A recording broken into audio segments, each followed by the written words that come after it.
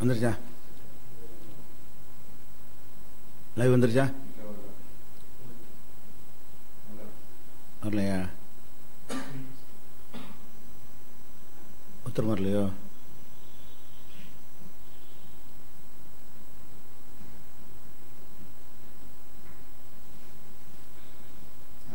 சரி.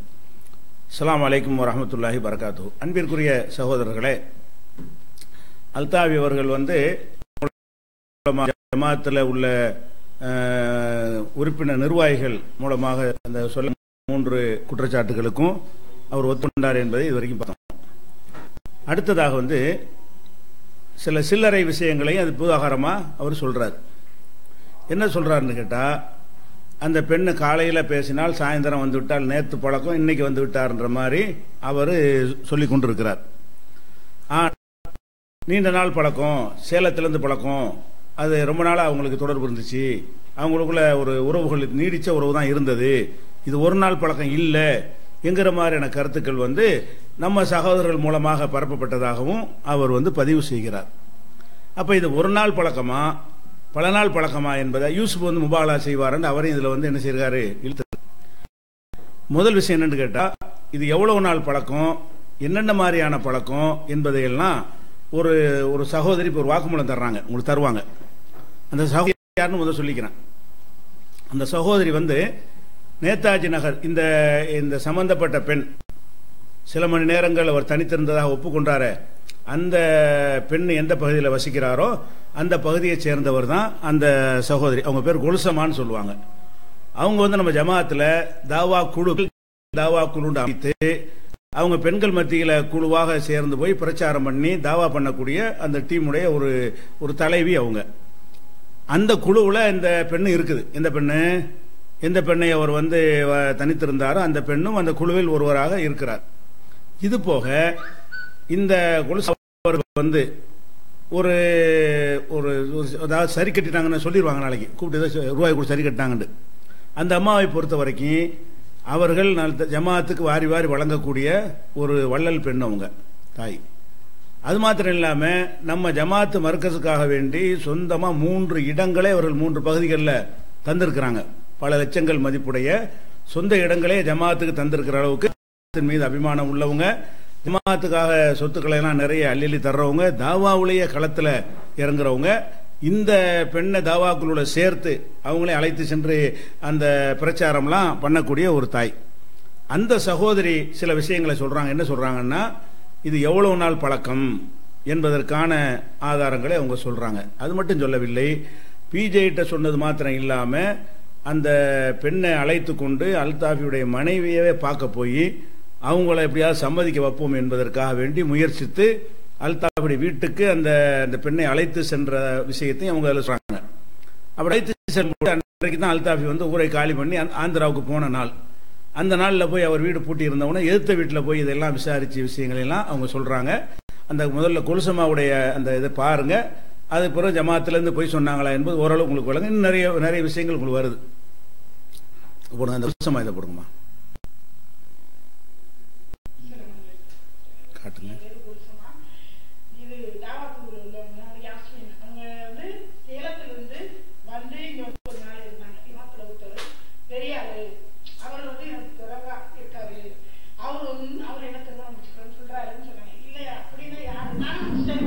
நம்ம பள்ளியில உள்ளவங்க யாரோ என்னப்பா போல அசல்ட்டா சொல்றீங்கன்னா அப்படியே விட்டுருச்சு. அது ஒரு 2 மாசம் விட்டுருச்சு. விட்டுட்டு திரும்பி அவர் எங்க பயான் பண்றாரு, ஊர்ல பயான் பண்றாரு. நீங்க பயானுக்கு வாங்கினா அசருக்கு வந்துச்சு. அசருக்கு எனக்கு கூப்பிட்டு எங்க வீட்டுல தான் அந்த அசர் தொழுதுச்சு. நான் வரலப்பா, வேணு போனா போவோம், வேணும் இல்லைன்னா இவ்வளவு தூரம் போயிட்டு திரும்பி வர முடியாது அப்படின்னு சொன்னா மறுநாள் எல்லா விஷயத்தையும் சொல்லிடுச்சு. 18ஆம் தேதி அவர் வீட்டுக்கு என்ன ஆட்டோ பிடிச்சி என்ன வர சொன்னாரு, நான் போனேன். அவர் வீட்டுக்கு என்ன ஆட்டோ பிடிச்சி என்ன வர சொன்னாரு, நான் போனேன். போய் இந்த மாதிரி தவறு நடந்து போச்சு அப்படின்னு சொல்லிட்டு என்ன திருமணம் முடிச்சுக்கிறேன்னு சொன்னாரு. என்ன வந்தாலும் பாத்துக்குறோம், நீ கவலைப்படாத, நான் உன்னை கைவிட மாட்டேன் அப்படின்னு சொன்னா ஏமாந்துட்டேன். என்ன வந்தாலும் பாத்துக்குறோம், நீ கவலைப்படாத, நான் உன்னை மாட்டேன் அப்படின்னு சொன்னனால நான் ஏமாந்துட்டேன். அவர் தவறு நடக்கிறதுக்கு அப்படியே நான் கூப்பிட்டாருன்னு சொல்லிடுது. இதுக்காண்டியே அவர் கூப்பிட்டாரு. உன்னை எனக்கு ரொம்ப பிடிச்சிருக்கு, நீ கண்டிப்பா நீ வா, இல்ல எப்ப அவங்க இல்லையோ நான் அவங்க இல்லாத நேரத்தை அவங்க போன் பண்றேன், நீ வா. என்னுடைய மனைவி அவங்க வந்து ஊருக்கு அனுப்பிச்சு விட்டுட்டு தான் இவர் இந்த மாதிரி வர சொல்லியிருக்காரு.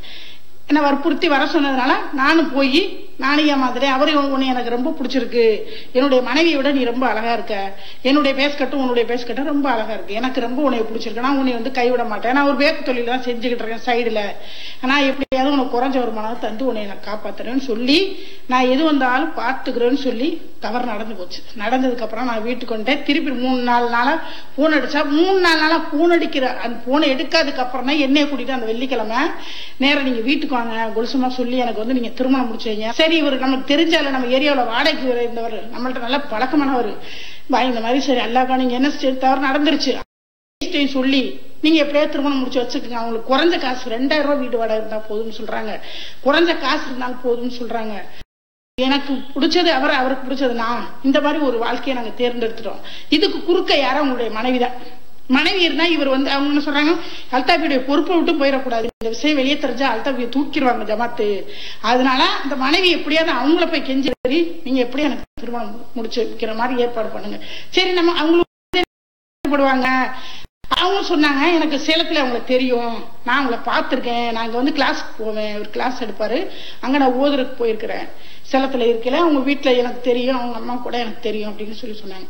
சரி இவங்கள்ட்ட பேசணும்ன்றதான் கூட்டிட்டு வந்தாங்க. அவங்க அவர்கிட்ட பேசுங்க, 2 பேர்ட்டையும் பேசி எனக்கு நீங்க அல்தாப்பியும் தெரியும்னு சொல்றீங்க, நீங்க முடிச்ச வேற யாரெல்லாம் ஒரு அல்தாப்பி தான் அப்படின்னு சொன்ன உடனே நான் வீட்டுக்கு கூட போல, சொன்னது ரோட்ல தான், சித்திக்கு பாய்ட்ட சொன்னது நான் ரோட்ல தான் வர்றேன், சித்திக்கு பாய் வழியில இருந்தாரு, சித்திக்கு பாய் இருங்க நம்ம ஆளு ஒரு ஆளுதான், நம்ம பிள்ளைய ஒரு பிள்ளை இந்த மாதிரி பண்ணிட்டானா, இப்படியே சொன்னேன் பண்ணிட்டானா கூட்டிட்டு வந்து பார்த்தா வீடு பூட்டி கிடக்கு. சரி கபூர் பாய் வீடு, அது எதிர் வீடு, அவங்களும் சொன்னாங்க இது கபூர் பாய் வீடு, அவங்களுக்கு தெரிஞ்ச வீடு தான், அவங்க ஃப்ரெண்டு தான் இவரு, இவங்கள்ட்ட நம்ம கேட்போம் எங்க போயிருக்காங்கன்னா அவங்கள்ட்ட தட்டி கதை கேட்டா அவங்க புதன்கிழமையே காலி பண்ணி போயிட்டாங்க, அவங்க அட்டா கூட காலி பண்ணி போயிட்டாங்க. இந்த விஷயத்த ஃபுல்லா சொன்னிச்சு, அவங்க வாழ்ந்தது எல்லாமே சொன்னிச்சு. அவங்க நம்ப மாட்டேன்ட்டாங்க. மருத்துவனை இவங்க சொன்னாங்க, வீட்டுல இருக்கிற அங்கால நம்ம சொன்னாங்க 2 ரூம் பெட்ரூம் இருக்கு, பூனை வளர்க்குறாரு, அவருடைய சேட்டு கலட்டி தான் இருந்தாரு நான் வரும்போது, இப்படி எல்லா விஷயத்தையும் எடுத்து சொன்னாங்க, அவர் பேசினது எல்லாத்தையும் சொன்னாங்க. அப்ப நீங்க இப்படி சொல்றீங்க அப்புறம் நம்பிதான் ஆகணும் அப்படின்னு சொன்ன ஏத்தாப்புல 2 பேர் வந்தாங்க. திருப்பி வீட்டை கூட்டிட்டு போயிட்டாரு. புதன்கிழமை பூனையை உள்ள வச்சுட்டு, ஒரு பூனை கூட வளர்க்குறாரு அவரு இருக்கு, எல்லாத்தையும் நான் பார்த்துட்டேன், நான் இங்க இருந்த என்ன வேற மாதிரி எல்லாம் சுகவாசத்துக்குள்ள அந்த மாதிரி சில விஷயங்களையும் சொன்னாங்க. அந்த மாதிரி விஷயங்களை சொல்லி அவரை வந்து என்னை வந்து கைவிட மாட்டேன்னு முழுசா நம்பினாலதான் நான் ஏமாந்துட்டேன் அப்படின்னாங்க. அப்ப எங்களுக்கு கூட தெரியலையே, நீங்க கதவு டோர் மூடியதான் இருந்துச்சு உங்க டோரும், நான் போற வரைக்கும் அவர் என்னை இறங்கி என்னை நின்று ஆட்டோ பிடிச்சி வழி அனுப்பி விட்டு வாழ்க்கை நின்று என்னை பார்த்துட்டு போயிட்டாரு. அதோட சில நாட்களுக்கு பூனை எடுக்க மாட்டேன்ட்டாரு. சொன்னதுக்கு ஒரே ஒரு காரணம் சொன்னாரு, எனக்கு பேக் தொழில் பண்றேன், 2 குடும்பத்தை வச்சு என்னால ரன் பண்ண முடியாது, அதனால நான் என்ன செய்யறேன்னு எனக்கு தெரியல, பூனை சுவிட்ச் ஆஃப் பண்ணிட்டாரு. எனக்கு பைத்தியம் பிடிச்ச மாதிரி ஆயிடுச்சு. அதனாலதான் சரி கொலுசமா கூட்டிக்கிட்டு நான் வந்தேன். அவங்களும் மனசு ரொம்ப வருத்தப்பட்டாங்க, உங்களை பார்க்கல வயசு சின்ன வயசா இருக்கு, நீங்க செஞ்சது தவறு, உங்களுக்கு 2 குழந்தை இருக்கு, நீங்க ஒரு கணவரோட இருக்கீங்க, நீங்க இதுவரை ஏமாந்தது தவறு சொல்றேன்னு சொன்னோன்னா அதுக்கேற்ற மாதிரி அந்த வீட்டை துறக்கிறதுக்கு வாய்ப்பா 2 லேடிஸ் வந்தாங்க, பூனையை வச்சு கூட்டிட்டு போயிட்டாங்க. அப்ப இவங்க சொன்னாங்க பூனை இருக்கு, இந்த சைடு பெட்ரூம் எல்லாமே சொன்னாங்க, வீட்டுல உள்ள அடையாளம் ஃபுல்லா சொன்னாங்க, நம்பிட்டாங்க. கொலுசமான்னு சொல்லுங்க, அவருக்கு என்னை நல்லா தெரியும், என் நம்பரையும் கொடுங்க, போன் நம்பரை கொடுத்து எனக்கு அவர் போன் பண்ண சொல்லுங்க அப்படின்னு சொன்னோன்னா இவங்க யாருக்கும் போன் அடிச்சாங்க, அந்த கபூர் பாய் போய் போன் அடிச்சாங்க 2 லேடிஸ் வந்தாங்க. 2 லேடிஸ் வயசுக்குள்ளே தான் வந்துச்சு, வந்து பூனையை வச்சு கூட்டிட்டு போயிட்டாங்க. இவங்க பூனை இருக்கு வளர்க்குறாருன்னு சொல்றாங்க அவங்க வீட்டுல. அப்ப பூனை சவுண்ட் வேற கேக்குதுன்னு சொன்னா அந்த பிள்ளை கதவை திறந்து வந்து பார்த்தா உள்ள பூனை இருக்கு, பூனை எடுத்துக்கிட்டு அதுக்கு போயிடுச்சு 2. இப்ப இருக்கிற எல்லா சுச்சுவேஷனும் தலைமையில போய் சொன்னாலும் ஏத்துக்கிற மாட்டேங்கிறாங்க. பிஜேட்ட வந்து சொன்னிச்சான், அவர் கடையில போய் கூட ரொம்ப நேரம் சொன்னிச்சா, அவர் கூட கடையில இருந்து கூட கொஞ்சம் இங்கெல்லாம் தனியெல்லாம் வராத மப்புமா அப்படின்னு சொல்லி. அப்ப என்ன சொன்னா இதுக்கு தடை ஒரே ஒருத்தருடைய மனைவிதான் சொல்லியிருக்காரு, என்னுடைய மனைவி சம்மதிச்சுட்டா இந்த ஜமாத் ஓட்டு தேவையில்லை, அவங்களுடைய பர்மிஷனோட இப்ப நீங்க நாளைக்கு எத்தனை கல்யாணம் வேண்டாலும் பண்ணிக்கலாம். இப்ப இவங்க வந்து கைது போட்டதான் யாஸ்மினை கல்யாணம் முடிக்க முடியும்.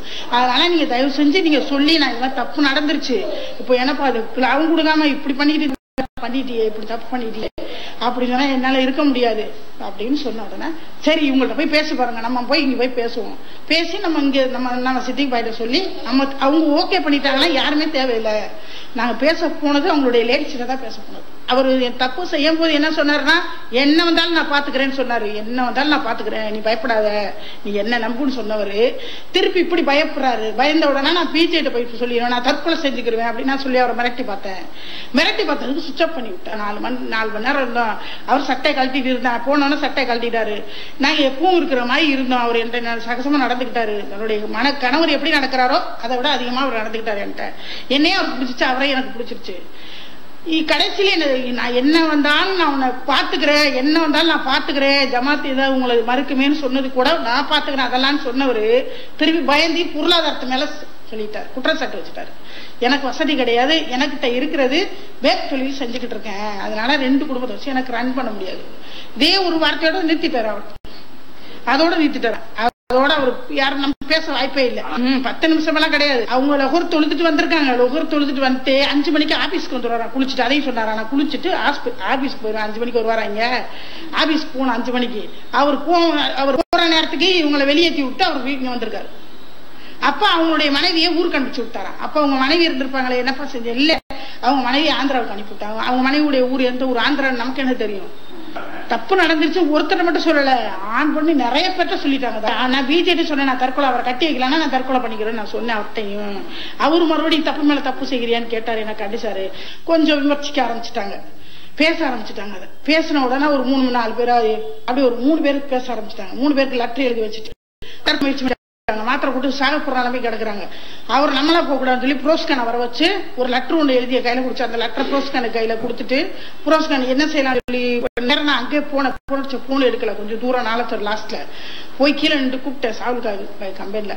அவங்க வாங்க போய் இந்த மாதிரி ஆயிடுச்சான் அப்படின்னு சொன்னோன்னா வந்து 2 பேரும் நானும் போக கூட நீங்களும் வாங்க குடிச்சு மட்டும் மேல போய் 10 ஆட்டா பிடிச்சு அவங்க அம்மா அத்தா அவங்க சின்னமா இருந்தாங்க ஏற்றி விட்டோம். ஸ்டாண்டி கொண்டு போங்க. அது வீடு இவர் வர சொன்னாராம். இவர் தான் வர சொல்லி அட்ரஸ் சொல்லி இவர் நின்று மேல பால்கனி நின்று பாத்துக்கிட்டு கூப்பிட்டு மேல கூட்டிட்டு போனார். அப்ப இவங்க வீடு பூட்டி இருக்கு. 2 வீடு இருக்கு, எதிர் இருக்கு வீடு. இப்படி இருக்கு, இவ்வளவுதான் இருக்கு, இதோட கொஞ்சம் தான் இருக்கு வழி. இவருடைய வாசல் இப்படி, இவங்களுடைய வாசல் இப்படி. அதாலும் ஓடி போயிடுச்சு, ஒளிஞ்சுக்கிருச்சு. பூனையை கூட உள்ள வச்சு பூட்டிட்டு ஓடிடுச்சு. இப்ப நம்ம நேரில் இருந்தா கேட்கலாம், நீங்க எல்லாம் பயந்துக்குங்க, உலகம் ரொம்ப ரொம்ப சின்னது, நீங்க கோடீஸ்வரன் பல கோடிக்கு சொந்தக்காரல இருங்க, ஆனா உள்ளத்துக்கு மட்டும் பயப்படுங்க. பாவம் எப்படி ஏமாந்துருச்சு, 2 பிள்ளைய வச்சு ஏமாந்துருச்சு. அந்த அலுமமே 2 ஆயிடுச்சு. தாவா குழு எல்லாம் நாசமா போச்சு. அப்படியே நேத்த சினகரம் எல்லாம் பாதுகாக்கணும். எப்படி ஜெகஜோதியா இருந்தா அப்படியே போயிடுச்சு. நாங்களும் சொல்லி இருக்கிறது அதுல ஒரு பாதி தான் சொல்லி, எல்லாத்தையும் சொல்ல முடியாது, நடந்த விஷயத்த கூட சொல்ல முடியாது. அல்லா போதும், அல்லா பயந்து இதுல ஒரு நல்ல தீர்வா நீங்க எடுத்துக்கங்க. இல்லையா நம்ம அல்லா இருக்கா, இன்னைக்கு சின்ன விஷயம் எப்படி வேணாலும் நம்ம சொல்லிட்டு போயிடலாம், செஞ்சா செய்யல சொல்லி தப்பிச்சுட்டு போயிடலாம். ஆனா அல்லாஹ் தப்பிக்க முடியாது.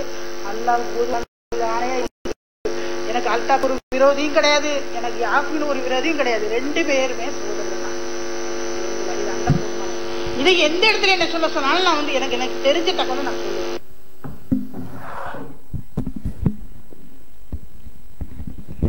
அன்புள்ள சகோதரர்களே, அந்த அம்மா வந்து அந்த பெண்ணு யாஸ்மின்கிற பெண்ணு நம்மிடத்தில் சொல்லும் பொழுதும் சேலத்திலிருந்து பழக்கம்ங்கிறத அந்த சொன்னாங்க, ஆடியோ இருக்குன்னு சொன்னோம். அதே விஷயத்த இந்த சகோதரிட்டையும் நினைச்சிருக்காங்க, அவங்க சொல்லியிருக்கிறாங்க. மதரசாவில் நான் ஓத போனேன், அல்தாஃபியத்தில் மதரசாவில் உஸ்தாதா இருந்தார், அப்போ ஆசிரியராக தலைவர் ஆகுறதுக்கு முன்னாடி. அப்போ நான் அங்கே வந்து அந்த பொண்ணு சொல்லுது, நான் அங்கே படிச்சிருக்கேன்னு சொல்லி இவங்கள்ட்ட வாக்குமூலம் கொடுத்துருக்கு. அதுபோக அந்த மனைவியை அந்த சரி கட்டுவதற்காக வேண்டி இந்த கொலுசமாங்கிறவங்க அந்த பெண்ணை அழைச்சிக்கிட்டு வீட்டுக்கு வர்றாங்க. வந்து என்ன செய்யறாங்கன்னா, எப்படியாவது அந்த மனைவி எப்படியாவது ஒத்துக்கமா, 2ஆம் கல்யாணத்தை ஒத்துக்க, இந்த பெண்ணு பாதிக்கப்பட்டிருக்கு அப்படின்னு சொல்லி அவங்க மனைவியை சம்மதப்படுத்தி விட்டோம் என்று சொன்னால் எப்படி இந்த பொண்ணு கல்யாணம் ஆயிருங்கிறதுக்காக வேண்டி அவங்க பாடுபட்டதெல்லாம் சொல்றாங்க. அப்ப இதுல என்ன கவனிக்கணும்னு கேட்டா, இவங்க வந்து தற்கொலை செய்யற நேரத்திலையும் மற்ற நேரத்திலையும் எல்லாத்திலையும் அந்த பெண்ணுக்கு உறுதுணையாக நின்ற ஒருத்தங்களா தான் இவங்க இருக்கிறாங்க. இப்ப நம்ம என்ன வழங்கணும்னு கேட்டா, தௌஹீத் ஜமாத்து அவதூறு சொல்லிருச்சு, கூட குறைய சொல்லிருச்சு, எவ்வளவு நாள் பழக்கங்கிறத சொல்லிருச்சு, இதை ஒரு பெரிய வாதமா வைக்கிறாங்க. இன்னொரு விஷயத்தை நான் சொல்ல விரும்புறேன். எவ்வளவு நாள் பழக்கம் என்பது வந்து துணையாக உள்ள சின்ன விஷயம். ஒரு நாள் பழக்கம் இருந்து செஞ்சால் அந்த நடவடிக்கை தான். 10 வருஷ பழக்கத்தில் 4 மணி நேரம் தனித்தின்றா அந்த நடவடிக்கை தான். பழக்கம் எவ்வளவு என்பது நடவடிக்கையை கூட்டவோ குறைக்கவோ செய்யாது. அதைத்தான் ஒரு வாதிட வேண்டும். ஒருத்தர் வாதிடுவதாக இருந்தால் நான் இப்போ ஒரு நாள் பழக்கம் தான் அப்படின்னு சொன்னதுனால இந்த 4 மணி நேர சந்திப்பு ஹலால் ஆயிருமா, அல்ல சில மணி நேர சந்திப்பு மார்க்கத்தில் அனுமதிக்கப்பட்டது ஆயிருமா என்றதுனால இந்த இது தேவையில்லை. எவ்வளவு நாள் பழக்கம் என்பது எவ்வளவு நாள் பழக்கம் இருந்தாலும் அதுக்கு எதுக்கு நீங்க பதில் சொல்லிட்டு இருக்கிறீங்க? அதுக்கு நடவடிக்கைக்கு மேட்டர் இல்லையே. ஒரு நாள் பல நாள் பழக்கமா இருந்தா கூட அதுல ஒரு சின்ன ஒரு மைல்டா எடுத்துக்கலாம், சின்னதா. ஏன் பல நாள பழகிட்டு இருக்கும்போது பேச்சு அப்படி கிராஜுவலா சிறுக சிறுக அப்படியே ஒரு தடுமாறிட்டாங்கன்னு எடுத்துக்கொள்ளலாம். காலையில போய் சாயந்தரம் வர சொன்னா தான் ரொம்ப டேஞ்சரா எடுத்துக்கொள்ள முடியும். அதனால நீங்க பல நாள் மறுத்தா இன்னும் ஆபத்தா தான் போகுது. பல நாள் என்பதை மறுத்து சொல்லிட்டேன், நேத்து பேசி இன்னைக்கு வர சொல்லிட்டேன் என்றது நிறுவ பார்த்தீர்களே, ஆனால் அதுல கௌரவம் கூடுமா? அதில் அந்தஸ்து கூடிருமா? இல்ல பல நாள் என்பதை பொய்யாச்சுன்னு வச்சுக்கிறோம். இந்த அம்மாவை பொய் சொல்ல மாட்டாங்க, நாங்க நம்புறோம். நீங்க பொய்ன்னு சொல்றீங்களா? நிறைய பேர்ட்ட சொல்லியிருக்கிறாங்கல்ல, எல்லாரும் போய் நீங்க சொல்ல முடியாது. ஒரு பேச்சு வச்சுக்கிறோம், சரி பல நாளே இல்ல, நேற்று தான் பேசுறேன், இன்னைக்கு தான் வர சொல்லிட்டீங்க. இதான ரொம்ப ஆபத்தா தெரியுது. ஒரு நீண்ட பழக்கத்தில் ஏதாவது நடந்தா கூட ஒரு மனிதன்கிறதே படிப்படியாக ஒரு சலனத்துக்கு உள்ளாகி விடுவான் என்று கருத முடியும். இதுல அப்படி கருதவே முடியாது. அப்ப மேட்ரு என்னன்னு கேட்டா, எது தேவையில்லை அது நல்லா விளக்குவாரு. ரொம்ப நேரம் பேசுற விஷயங்கள்லாம் என்னவா இருக்கும்னு கேட்டா, பல நாளா சில நாளா என்று விளக்குவாரு. பல நாளுங்கிறது அப்படி இல்லைன்னு ஆன உடனே இது இந்த குற்றச்சாட்டு இல்லைன்னு ஆயிருமா? இந்த செயல் சின்னதாயிருமா? பல நாள் இல்லாம ஒரு நாள்ல பழகிவிட்டால் அந்த செயல் ஒன்று போயிருமா? அப்படி பாக்குறாரு. மக்களுடைய அறியாமையை பயன்படுத்தி கொண்டு சில பேர் ஒரு பக்தி மாதிரி வச்சிருப்பாங்க ஒரு ஆள் மேல. அவங்க தான் மூலதனமா அவர் நினைக்கிறார். என்ன நினைக்கிறாரு? நம்ம பதில் சொல்லிட்டாரு, பல நாள் கேட்டார் ஒரு கேள்வி அப்படிம்பாங்க. என்ன பல நாள் கேட்டா என்ன கேள்வி அது? இதுதான் டேஞ்சர். நீ பல நாள் இருந்தா தான் கொஞ்சமா உன்னை காப்பாற்றும். பல நாள் இல்லைன்னு சொன்னீங்கன்னு வைங்க, ரொம்ப டேஞ்சரான ஆளை காட்டிடும், சித்தரிச்சிடும் மக்கள் மத்தியில். அப்போ ஒரு நாள் பண்ணது தெரியுமா, நீ வர சொல்ல இப்படி கூப்பிடணும் மக்கள் நினைக்க மாட்டாங்க. இது ஒரு விஷயம். அதனால பல நாள் வழக்கம் முயன்றது, அவங்க அது ரொம்ப துடிச்சது, எல்லாமே நடந்தது, சட்டையை கழட்டிட்டு இருந்தது என்பது, கணவன் மனைவி விட நல்லா சந்தோஷமா இருந்தோம் என்று அவங்க சொல்வதெல்லாம் இந்த பெண்ணு போய் அந்த அம்மாட்ட சொல்லியிருக்கு. தௌஹீத் ஜமாத்துக்கார சூழ்ச்சி பண்ணாங்கிற ஒரு வாதம் பண்ணீங்களா, சூழ்ச்சிக்கு முபாகலா கூப்பிட்டீங்களா, அந்த முபாகலாம் அவுட்டு. சூழ்ச்சியும் பண்ணவில்லை, தெளிவாக ஆகிவிட்டு. ஒரு முபாகலாம் நிக்காதீங்க சொன்னதில்ல. முபாகலா இல்லாமலேயே இப்படி லட்டு மாதிரி ஒன்னொன்னே ஒத்துக்கிட்டு வர்றாரு. நான் தான் தவறு, நான் தான் பொய்யன் என்பதை இப்படி ஒன்னு ஒன்னா ஒத்துக்கிட்டு வர்றாரு. அந்த ஒரு அடிப்படையும் முடிஞ்சிருச்சு. அடுத்து என்னன்னு கேட்டா, இந்த அல்தாஃபி இருந்த வீட்டுக்கு எதிர் வீடு, எதிர் வீட்டில் இருந்த ஒரு சகோதரர் அவர் பேர் கஃபூர் என்பது அவருடைய பேர். அந்த அம்மா அதில் குறிப்பிடுறாங்க, கஃபூர் என்பதை பேரை அவங்களும் குறிப்பிடுறாங்க. ஆமா சொல்றாங்கல்ல, அந்த அம்மா தான். இந்த கஃபூர் என்பவர் யாருன்னு கேட்டா, அவர் நேர் எதிர்த்த வீட்டில் இருக்கக்கூடியவர். எதிர்த்த வீடுன்னா ரொம்ப நெருக்க. சில நாட்கள்ல இரவுல ஒன்னா உட்காந்து இவங்க வீட்டில் சாப்பிடுவாங்களாம் எல்லாரும். அப்படியான ஒரு குடும்ப உறுப்பினர் மாதிரி எங்களுக்கு பழக்கம், ரொம்ப நெருக்கமா நாங்க ரொம்ப ஒரு இதா இருப்போம் அப்படிங்கிற அல்தாஃபிக்கு ரொம்ப நெருக்கமான நண்பரா இருக்கிறார்.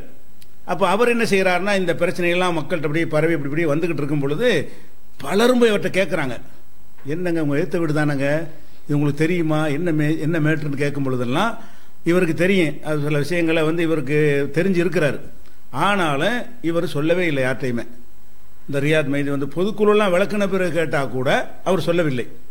பொதுக்குழுல விளக்கின பிறகு நீங்க தானே எதிர்த்த வீடுன்னு கேட்டா கூட இல்லை எனக்கு தெரியாது, ஒன்றும் தெரியாது, ஏன் நம்ம பொதுக்குழுக்கு மட்டும் என்று ஜமாத்து சொன்னதை நம்ம ஏன் பொதுவில் வைக்கணும் என்று நான் யார்ட்டையுமே சொல்லல.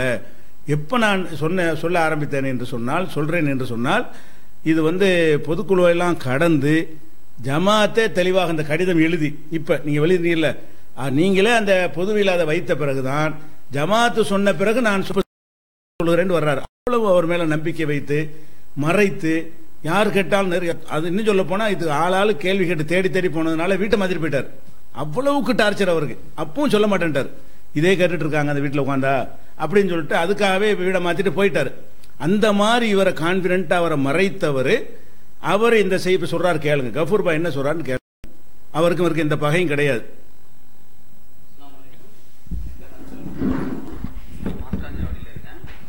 நான் குடியிருக்கிற வீட்டில தான் அல்தாஃபி அவர் பொறுப்பேற்றல இருந்து ரிசைன்மெண்ட் போற வரையும் எனக்கு ஏத்த வீட்டில தான் குடியிருந்தாரு. அவர் பொறுப்புல இருந்து விலகி அவங்க வீடு காலி பண்ணி போனதுக்கு பிறகு அவங்க வீட்டுக்கு வர்றதுக்காக 2 பேர் வந்தாங்க. கொலுசமாங்கிறவங்களும் யாஸ்மின்ங்கிறவங்களும் அவங்க வீட்டை பொறுப்பேற்றல இருந்து ரிசைன்மெண்ட். அஸ்ஸலாமு அலைக்கும், என் பேர் அப்துல் கஃபூர். நான் மாஸ்காஞ்சாவடியில இருக்கேன். நான் குடியிருக்கிற வீட்டில தான் அல்தாஃபி வந்து அவர் பொறுப்பேற்றிலேருந்து ரிசைன் பண்ணிட்டு போற வரையும் எனக்கு எதிர்த்த வீட்டில தான் குடியிருந்தாரு. அவர் பொறுப்புலேருந்து விலகி அவங்க வீடு காலி பண்ணி போனதுக்கு பிறகு அவங்க வீட்டுக்கு வர்றதுக்காக 2 பேர் வந்தாங்க. கொலுசமாங்கிறவங்களும் யாஸ்மின்கிறவங்களும் அவங்க வீட்டை தேடி வந்தாங்க. அவங்க வீடு பூட்டி இருந்ததுனால எங்க வீட்டுக்கு வந்து அவங்கள பத்தி விசாரிச்சிருக்காங்க. அவங்க அவங்கள பார்க்கலான்னு வந்தோம், அவங்க என்ன ஏதுன்னு கேட்டிருக்காங்க. அப்ப என் மனைவி வந்து அவங்க ஊருக்கு போயிட்டாங்க அப்படின்னு சொன்னதுக்கு அப்புறம் எங்க வீட்டுக்குள்ள வந்து அதுக்கப்புறம் அவங்கள பத்தியே நிறைய தொடர்ந்து விசாரிச்சுக்கிட்டே இருந்திருக்காங்க. அவங்க எப்ப போனாங்க, எப்ப வருவாங்க, அந்த மாதிரி சும்மா சாதாரண பண்ணி இவங்க வந்து ஊருக்கு போயிட்டாங்க அப்படிங்கிற அடிப்படையில சொல்லியிருக்காங்க. அதுக்கப்புறம் அவங்க 2 பேரும் தன்னை இன்ட்ரோடியூஸ் பண்ணிருக்காங்க. நான் என் பேரு கொலுசம்மா, எனக்கு அல்தாஃபியை நல்லாவே தெரியும், நேதாஜி நகர் கிளையில இருக்கிறோம், ஏற்கனவே எனக்கு தெரியும், நீங்க அல்தாஃபி கிட்ட சொன்னா கூட தெரியும். அதே மாதிரி அவங்க யாஸ்மின்கிறவங்க அவங்களே இன்ட்ரோடியூஸ் பண்ணிருக்காங்க. வந்த நோக்கம் என்ன அப்படின்னு அவங்களே சொல்லியிருக்காங்க. இந்த மாதிரி இந்த பிள்ளைக்கும் யாஸ்மினுக்கும் அல்தாஃபிக்கும் கொஞ்சம் நல்ல பழக்கம் ஏற்பட்டு இடையில அவங்க வீட்டுக்கு வரையும் வந்துட்டு போயிட்டாங்க, வீட்டுக்கு வந்து தனிமையில இருந்துட்டு போயிருக்காங்க அப்படின்னு சொல்லிட்டு அந்த அவங்க கொலுசமாங்கிறவங்க சொல்லியிருக்காங்க. அதுக்கப்புறம் அந்த யாஸ்மின்கிறவங்களும் அவங்க வந்தப்போ அவங்க வீட்டுக்குள்ள போனது, அந்த வீட்டுக்குள்ள போயிட்டு இருந்ததுக்கான அடையாளங்கள்லாம் என் மனைவி கிட்ட சொல்லியிருக்காங்க. சொன்னப்போ அவங்க நம்பாத மாதிரியே, இப்படிலாம் நம்ப முடியல, நாங்க பக்கத்துலதான் இருந்தோம், இவ்வளவு நீங்க சொல்ல நம்ப முடியல அப்படின்னு சொல்லிருக்காங்க. இல்ல நான் வந்தது உண்மைதான் அப்படின்னா அந்த வீட்டோட அடையாளங்கள் எல்லாம் சொல்லியிருக்காங்க. அதே மாதிரி நாங்க வரும்போது உங்க வீடு பூட்டி இருந்துச்சு அப்படின்னு சொல்லியிருக்காங்க. அவங்க சொன்ன செய்திகளை ஒப்பிட்டு பார்க்க போகும்போது அந்த இடத்துல நாங்க வந்து ஊருக்கு போயிருந்தோம், அல்தாஃபி வீட்லயும் அவங்க ஊருக்கு தான் போயிருந்தாங்க அப்படிங்கிறது எங்களுக்கு தெரிய வந்துச்சு. அப்ப வந்து என் மனைவி சொல்லியிருக்காப்புல, ஏன் இதெல்லாம் எங்கள்கிட்ட வந்து சொல்றீங்க அப்படின்னு சொல்ல போகும்போது அந்த யாஸ்மின்ங்கிறவங்களும் அவங்களும் சொல்லியிருக்காங்க, இதெல்லாம் வந்து அவங்க மனைவிட்ட சொல்லி அவங்க 2வது கல்யாணம் பண்ணிக்குவாரா அப்படிங்கறத கேட்கறதுக்காக, அவங்களை கன்வின்ஸ் பண்றதுக்காக தான் வந்தோம், அவங்க வீடு பூட்டி கிடக்குது அப்படிங்கறதுனால உங்கள்ட்ட நாங்க சொல்றோம் அப்படின்னு சொல்லியிருக்காப்புல. அதுக்கு என் மனைவி சொன்னாங்க, அப்போ நீங்க வந்து போய் ஜமாத்துல சொல்லுங்க, ஜமாத் சம்பந்தப்பட்ட விஷயம், ஜமாத்துல இருந்தவர் ஜமாத்துல போய் ஸ்பீச் கிட்ட போய் சொல்லுங்க அப்படின்னு சொன்னதுக்கு, இல்ல அவங்கள்ட்ட சொல்லியாச்சு, சொல்லி இது கம்ப்ளைண்ட் ஆஃப் போனதுனாலதான் அவர் மேல நடவடிக்கை எடுத்திருக்காங்க, இது சம்பந்தமான தகவல் உங்களுக்கு பின்னாடி தெரிய வரும் அப்படின்னு சொல்லி குறைச்சா இதை பத்தி பேசிட்டு இருந்திருக்காங்க. அதுக்கு பிறகு அவங்க வந்தது ஒரு 5:15 அந்த மாதிரி இருக்கும். ஒரு நாள் ஈவினிங் வந்துட்டு ஒரு 6:45 7 மணி கிட்ட வரை இருந்திருக்காங்க. இருந்து டீட்டெயிலா எல்லாத்தையும் சொல்லிட்டு போயிருக்காங்க. சொல்லிட்டு அவங்க வந்தா சொல்லுங்க, அவங்க நம்பர் இருந்தா கொடுங்க, அவங்க அல்தாஃபிட மனைவிட நம்பர் இருந்தா கொடுங்கலாம் கேட்டாங்க. அப்போதைக்கு எங்க வீட்டுல அவங்களோட நம்பர்லாம் இல்ல, அவங்க ஊருக்கு போனதுக்கு அப்புறம் எங்கள்கிட்ட எந்த அவங்களோட கான்டாக்ட் நம்பர் எதுவும் இல்லை. அந்த நேரம் பார்த்து அவங்க அல்தாஃபிட சொந்தக்காரவங்க பொண்ணும் அவங்களோட ஒரு ஃப்ரெண்டும் வந்து எங்க வீட்டுக்கு வந்தாங்க. ஏன் வந்தாங்கன்னா அல்தாஃபி வீட்டோட சாவி வந்து எங்க வீட்டுல தான் இருந்துச்சு, அவங்க காலி பண்ணிட்டு எங்கள்கிட்ட கொடுத்துட்டு நாளும் வருவாங்க, அவங்கள்ட்ட கொடுங்கன்னு சொல்லிட்டு போயிருந்தாங்க. அதை வாங்குறதுக்காக வந்தப்போ என் மனைவி வந்து அந்த பொண்ணுகிட்ட சொல்லி, இவங்களை பாத்துக்குங்க, அவங்க அல்தாஃபியையும் அவங்க ஒய்ஃபையும் தேடி வந்திருக்காங்க, யாருன்னு எனக்கு தெரியல, நீங்க உங்களுக்கு தெரிஞ்சவங்களா என்னன்னு பாருங்கன்னு சொல்லி அந்த பொண்ணு கிட்ட வந்து என் மனைவி சொல்லியிருக்காப்புல. அவங்களும் பாத்துருக்காங்க, அவங்களுக்கும் தெரிஞ்ச மாதிரி இல்ல. பார்த்ததுக்கு அப்புறம் சரி இதை வந்து அவங்க அல்தாஃபி மனைவியை தேடி வந்திருக்காங்கன்னு என் ஒய்ஃப் வந்து அந்த அல்தாஃபியோட சொந்தக்கார அந்த பொண்ணு கிட்ட சொல்லி இதை அவங்கள்ட்ட சொல்லணும் அப்படின்னு சொன்னோடனே அவங்க தான் போன் போட்டு கொடுத்துருக்காங்க. யாருன்னா அல்தாஃபியோட சொந்தக்கார அந்த பொண்ணு, என் வீட்டுக்கு சாவி வந்த பொண்ணு வந்து போன் போட்டு அல்தாஃபி மனைவிக்கு போன் போட்டு என் மனைவிட்ட கொடுத்து, என் மனைவி வந்து இவங்க வந்து அவங்க சொன்ன எல்லா விவரத்தையும் ஒண்ணு விடாம, அவங்க என்னவெல்லாம் சொன்னாங்களோ, எவ்வளவு நெருக்கமா இருந்த வீட்டோட அடையாளத்துல இருந்து என்னென்னவெல்லாம் சொன்னாங்களோ அது எல்லாத்தையுமே என் மனைவி வந்து அல்தாஃபியோட மனைவிட்ட போன் மூலியமா தெரிவிச்சுட்டாங்க. தெரிவிச்சோடனே அவங்க போன் கேட்டுட்டு அப்படியா அப்படின்னு சொல்லி கேட்டுட்டு போன் கட் பண்ணிட்டாங்க. அதுக்கு பிறகு அடுத்த நாள், ஒரு நாள் அல்ல 2 நாள் கழிச்சு அவங்களே திரும்ப போன் போட்டு, ஆமா நானும் விசாரிச்சேன், அவங்க வந்துட்டு போனதெல்லாம் உண்மைதான், அவங்க சொல்ற செய்தி இதெல்லாம் வச்சு பார்க்க போகும்போது உண்மைதான், நீங்க இதை யார்கிட்டையும் வந்து வெளிப்படுத்திக்கிற வேணாம் அப்படின்னு சொல்லி அமானிதமா வச்சுக்கிடுங்க, இது யார்கிட்டையும் வெளிப்படுத்த வேணாம்னு சொல்லி என் மனைவிட்ட வந்து அவங்க சொல்லிட்டாங்க. அதனால என் மனைவி வந்து அதுக்கப்புறம் யார்கிட்டையும் சொல்லல. என்கிட்ட வந்து அவங்க வந்துட்டு போன தகவலுக்காக என்கிட்ட சொன்னாங்க. அப்பவும் நாங்க நம்பல, இது சம்பந்தமா இது உண்மையா இருக்காது, யாராவது செட் பண்ணிருப்பாங்க அப்படிங்கிற ஒரு எண்ணத்துலதான் இருந்தோம். ஏன்னா அவங்க வீடு காலி பண்ணி போகும்போது அல்தாஃபி மனைவி எங்கள்கிட்ட சொல்லிட்டு போன காரணம் என்னட்டாக்கா, இந்த மாதிரி அவர் மேல கம்ப்ளைண்ட் எல்லாம் அவர் ஆக்ரோஷமா பேசுறதுனாலையும் தலைவரா இருக்கிறதுனாலையும் உளவுத்துறையில இருந்து அவரை வான் பண்ணிருக்காங்க, ஏதாவது ஒரு அரெஸ்ட் பண்ணி உள்ள லாக் பண்ணிடுவாங்க, அதனால அவர் கொஞ்சம் நாளைக்கு ஒதுங்கி இருக்குது சொல்லுங்கன்னு சொல்லி உளவுத்துறையில இருந்து சொன்னதுனால யாருக்கும் எந்த விவரமும் சொல்லாம அவரை டக்குன்னு ராஜினாமா பண்ற மாதிரி வச்சு அவரை வந்து கொஞ்சம் நாளைக்கு ஒரு 2-3 வருஷத்துக்கு விலகி இருக்க சொல்லியிருக்காங்க அதனாலதான் யாருக்கும் எந்த காரணமும் சொல்லல, ஒரு சில வருடங்களுக்கு அப்புறம் வந்து தெரிய வரும் அப்படின்னு அவங்க மனைவி வந்து எங்கள்கிட்ட சொல்லிட்டு போனாங்க. அதை கூட நீங்க யார்கிட்டையும் சொல்ல வேணாம், இந்த தகவலை கூட யார்கிட்டையும் பரப்ப வேணாம், யாராவது கேட்டா கூட உடல்நிலை சரியில்லை, அவங்க அத்தாக்கு உடம்பு சரியில்லாம இருந்துச்சு அதுக்காக போயிருக்காங்கன்னு சொல்லிருங்கன்னு சொன்னாங்க. அவங்க வீடு காலி பண்ணிட்டு போனதுல இருந்து அதே பில்டிங்ல இருக்கிற 4-5 வீட்டுல உள்ள மத்தவங்க, அக்கம் பக்கத்துல உள்ளவங்க, அந்த கிளையில உள்ளவங்க, மத்த எல்லாரும் என்னை தொடர்பு கொண்டாங்க. எங்க வீட்டுக்கு வந்தவங்க போனவங்க எல்லாரும் ஏன் அவங்க காலி பண்ணிட்டாங்க, ஏன் அவங்க ரிசைன் பண்ணிட்டாங்க அப்படின்னு சொல்லி தொடர்ந்து கேட்டுக்கிட்டே இருந்தாங்க.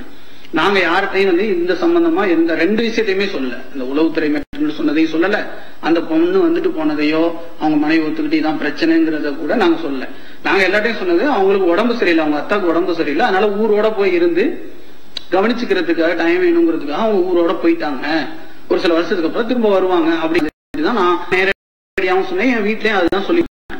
அதுக்கப்புறம் இதை நாங்க வந்து யாருக்குமே சொல்லல. ஒரு சில தடவை நான் நினைச்சேன் வந்து தலைமையில வந்து சொல்லுவோம், இந்த மாதிரி ஒரு பொண்ணு வந்து அல்தாஃபியை பத்தி இந்த மாதிரி எல்லாம் கம்ப்ளைண்ட் கொடுத்துட்டு போயிருக்காங்க அப்படின்னு சொல்லி தலைமையிலயோ அல்லது பிஜன் கிட்ட ஏதாவது சொல்லுவோம்னு சொல்லி நான் யோசிச்சேன். அப்ப என் மனைவிட்ட கேட்கும் போது அவங்க வந்து வேணாம், நம்ம அமானிதமா அவங்க சொல்லியிருக்காங்க, அதை நம்ம வெளியாக்க கூடாது அப்படின்னு சொல்லி ரொம்ப வலியுறுத்தி அவங்க அழுத்தி சொல்லிட்டாங்க. அதுக்கு பிறகு சில நாட்கள் பாத்தீங்கன்னா பேஸ்புக்ல மற்ற விஷயங்கள் மூலியமா அப்படியே அவர் ஏதோ லேடிஸ் மேட்டர்ல தான் ரிசைன் பண்ணாராம, அதனாலதான் நீங்கினாங்களாம இப்படி இந்த மாதிரி பல செய்திகள் பரவிக்கிட்டு நம்மள்டே நேரடியா என்னட்டே நிறைய பேர் கிளை நிர்வாகிகள், மாவட்ட நிர்வாகிகள் உட்பட சில பேர் போன் போட்டு கூட கேட்டாங்க, என்ன காரணம் இப்படி அவங்க வீட்டுல ஏதோ பிரச்சனையாமல, லேடிஸ் மேட்டராமல எல்லாம் கேட்டாங்க. நான் வந்து எல்லார்ட்டையுமே வந்து அப்படிலாம் இல்ல, அப்படி எதுவுமே நடக்கல, எங்களுக்கும் தெரிஞ்சு இல்ல, எங்களுடைய பார்வையிலேயும் இல்ல, அவங்க சொன்னது உடல்நிலை சரியில்லாததுனால போயிருக்காங்க அப்படின்னு தான் சொன்னாங்க, அதுக்கு மேல எங்களுக்கு எந்த தகவலும் தெரியல அப்படின்ட்டு நான் எல்லாத்தையும் சொல்லிட்டு இருந்தேன். அதே மீறி பாத்தீங்கன்னா சில பேர் எனக்கு போன் போட்டு நீங்க தலைமைக்கே கம்ப்ளைண்ட் பண்ணீங்களாம்ல அந்த பொண்ணு வந்துட்டு போனது, அல்லது இது மாதிரி லேடிஸ் மேட்டர் எல்லாம் சொன்னீங்களாம்ல போனீங்களாம்னு கேட்டாங்க. நான் அப்படி ஒரு சம்பவமே நடக்கல, எங்களுக்கு தெரியாது அப்படின்னு தான் நான் பொதுக்குழு நடக்கிற வரையும் சொல்லிட்டு இருந்தேன். நான் சில பேர் கூட சொன்னேன், தலைமையிலேயே அவங்க காரணம் வெளியிடாம இருக்கும்போது நீங்களா எதுக்கு ஆளுக்கு ஒரு காரணத்தை போட்டு கற்பனை பண்ணிட்டு இருக்கீங்க, பொதுக்குழு வரும்போது அவங்க தேவைப்பட்டா சொல்லுவாங்க, அப்ப என்ன சொல்றாங்களோ அதை கேட்டுக்கிறீங்க அப்படிங்கிற மாதிரி தான் நான் வந்து சில பேர்ட்ட இப்படிதான் பேசிட்டு இருந்தேன். இதுவரை நான் யார்கிட்டையும் போய் நான் சொல்லல. அதுக்கப்புறம் ஒரு 1.5 மாசம் இது சம்பவங்கள் அந்த பொண்ணு எங்க வீட்டுக்கு வந்துட்டு போனதுக்கு அப்புறம் ஒரு 1.5 மாசத்துக்கு பிறகு ஆகஸ்ட் 31 கிட்ட அல்தாஃபி வந்து எனக்கு போன் பண்ணாரு. முதல் முறையா அவர் வீடு காலி பண்ணிட்டு போனதுக்கு அப்புறம் அப்பதான் எனக்கு போன் பண்றாரு.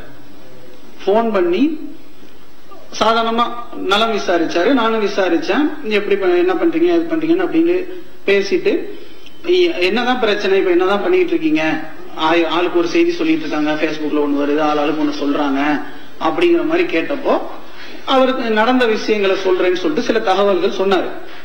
அதுல சொல்ல போகும்போது என்ன சொன்னாருன்னா, ஒரு பொண்ணு வந்து எனக்கு போன் பண்ணிச்சு சந்தேகம் கேட்கணும்னு சொல்லி ஒரு 2-3 நாளா தொடர்ந்து போன் பண்ணி சில சந்தேகங்கள் கேட்டுச்சு. அதுக்கப்புறம் சந்தேகம் கேட்டாலும் சொன்னாலும் திரும்ப திரும்ப எதையாவது சொல்லிக்கிட்டே போன் பண்ணிக்கிட்டே இருந்துச்சு. போன் பண்ணி பேசணுங்கிற அந்த ஆசையில இதுல போன் பண்ற மாதிரி தெரிஞ்சு, அதுக்கு பிறகு வந்து நானும் அட்வைஸ் பண்ண அப்படி எல்லாம் போட்டு போன் போட்டுட்டு இருக்காதீங்க, தேவையில்லாம எதுக்கு பேசி டிஸ்டர்ப் பண்ணிட்டு இருக்கீங்க எல்லாம் சொன்னேன். அவங்க கேட்கல, தொடர்ந்து பேசிக்கிட்டே இருந்தாங்க. அதுக்கு பிறகு ஒரு நாளைக்கு வந்து உங்கள்ட்ட தனியா சில சந்தேகங்கள் கேட்கணும், உங்களோட கொஞ்சம் டைம் கொடுங்க அப்படின்னு சொல்லி கேட்டாப்புல. அப்போ நான் வந்து இல்ல தேவையில்லை, நீங்க மாநிலத்தை தொடர்பு கொள்ளுங்க, யாராவது நிர்வாகிகள் அதுக்குன்னு இருக்காங்க, அவங்கள சந்திச்சு சொல்லுங்கன்னா சொன்னேன். இல்ல நான் உங்கள்கிட்ட தான் கேட்கணும், பர்சனல் விஷயங்கள் பேசணும், அதை எல்லாத்தையுமே சொல்ல முடியாது, அதனால நான் எனக்கு உங்களை சந்திக்கிறதுக்கு உங்க வீட்டுக்கு வர்றதுக்கு அனுமதி கொடுங்க அப்படின்னு சொல்லிட்டு கேட்டாப்புல.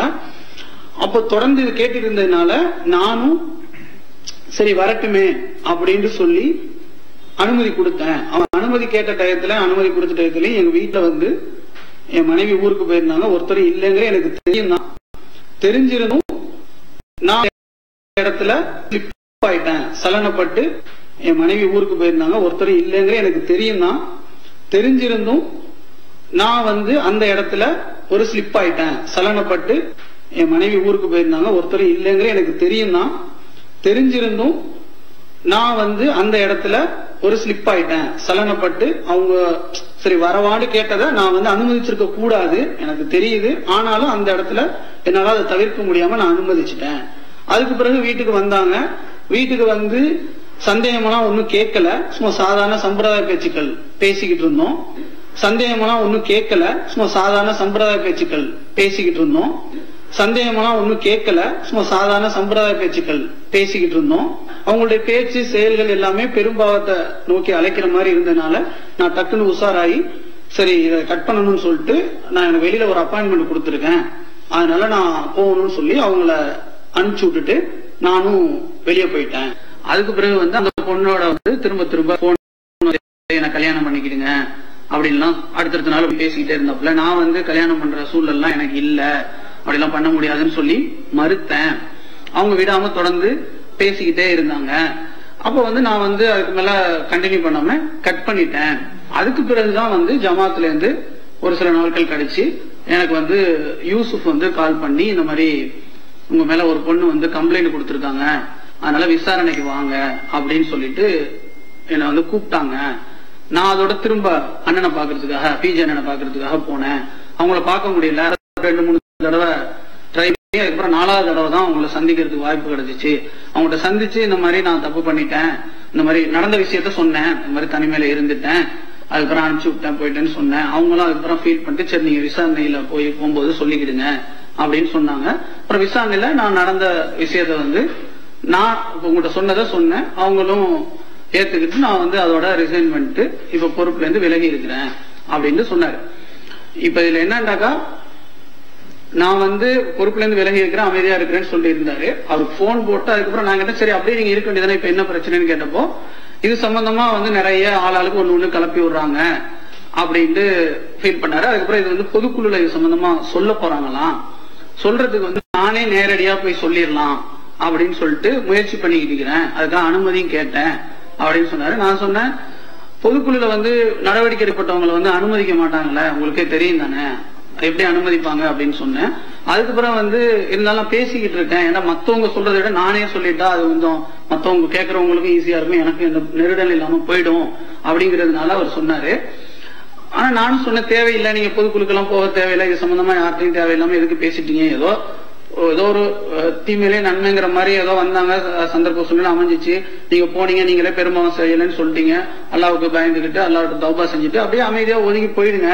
உங்களுக்கு நடவடிக்கை எடுத்திருக்கிறது கூட நீங்க சொன்ன வாக்குமூலத்தின் அடிப்படையில தான் அவங்க நடவடிக்கை எடுத்திருக்காங்க, அதனால அதோட விட்டுட்டு போங்க. ஜமாத்துக்கு தெரியும் நீங்க என்ன பண்ணீங்கிறது, நீங்களே ஒத்துக்கிட்டீங்க, அல்லாவுக்கு தெரியும் நீங்க என்ன பண்ணீங்க, அல்லாட்ட தௌபா செஞ்சீங்க, உங்க வீட்டுல உள்ளவங்க உங்களை சந்தேகப்படல, பிரச்சனை பண்ணலங்க, அதோட நீங்க அமைதியா வேற ஏதாவது வேலைகளை பார்த்துக்கிட்டு அமைதியா இருங்க. ஒரு சில வருஷங்களுக்கு அப்புறம் சூழல் தன்னால சரியா வரும்போது பாத்துக்கலாம், மர இது சம்பந்தமா நீங்க யார்கிட்டையும் விவாதிக்கவோ இது பண்ணவோ தேவையில்லை அப்படின்னு நான் சொன்னேன். அப்படி உங்களுக்கு ஏதாவது யாருக்காவது தகவல் சொல்லணும் கேட்கணும் சென்னையில அப்படின்னு சொன்னா என்னட்ட சொல்லுங்க, நான் வந்து உங்களுக்காக கேட்டு சொல்றேன், மாநிலமா வச்சுக்கிறேன்னு கூட சொன்னேன். அப்போ அவர் என்னண்டா அதை விடாம திரும்ப பேசிட்டு போகும்போது சில நிர்வாகிகளே வந்து அதை பரப்புறாங்க அப்படிங்கிற மாதிரி குற்றமா சொன்னாரு. நாங்க நிர்வாகிகள் யாரும் பரப்புற மாதிரி தெரியலையா, என்ன சொல்ல போனா அந்த டயத்துல அவ்வளவா அந்த விஷயம் யாருக்குமே தெரியாது, ஆளுக்கு ஒரு அனுமானத்துலதான் பேசிட்டு இருந்தாங்க, அதிகாரப்பூர்வமா யாருமே பேசல. அவங்க எங்க வீட்டுக்கு வந்து சொல்லிட்டு போனதுனால எங்களுக்கு தெரியும், அதுவும் உங்க வீட்டுல சொல்லி நீங்க ஒத்துக்கிட்டதுனால ஒரு 50% உண்மையா பொய்யா நாங்க ஊசலாட்டத்துல இருந்தோம். இப்ப நீங்க உங்க வாயால சில விஷயங்களை ஒத்துக்கிட்டதுனாலதான் நானே 100% நம்புறேன். அப்படிங்கும்போது யாரும் ஆளுக்கும் ஒண்ணு சொல்லிட்டு இருப்பாங்க, அதை பத்தி நீங்க ஃபீல் பண்ண தேவையில்லை, இதை விட்டுட்டு போங்க அப்படின்னு தான் நான் வந்து சொன்னேன். அப்ப அவர் வந்து சொன்னாரு இல்ல சில நிர்வாகிகள் பரப்புறாங்க. எந்த நிர்வாகின்னு கேட்டப்போ சையத் இப்ராஹிம் ரஹ்மத்துல்லாஹும் வந்து இருக்காங்க, அதனால அது மூலியமா நிறைய பேருக்கு பரவி இருக்குது அப்படின்னு சொன்னாரு. நான் நீங்க சொல்றதை நம்ப முடியலையே, ஏன்னா அவங்க எப்படி இதை போய் பரப்புவாங்க, இதை பத்தி பரப்பும் போது அவங்களுக்கு சேர்த்து தானே அசிங்கம். ஜமாத்துல நடந்த ஒரு இழிவு வந்து அவங்களே பரப்பி அந்த இழிவு அவங்களே சுமந்துக்குவாங்களா, யோசிச்சு பாருங்க.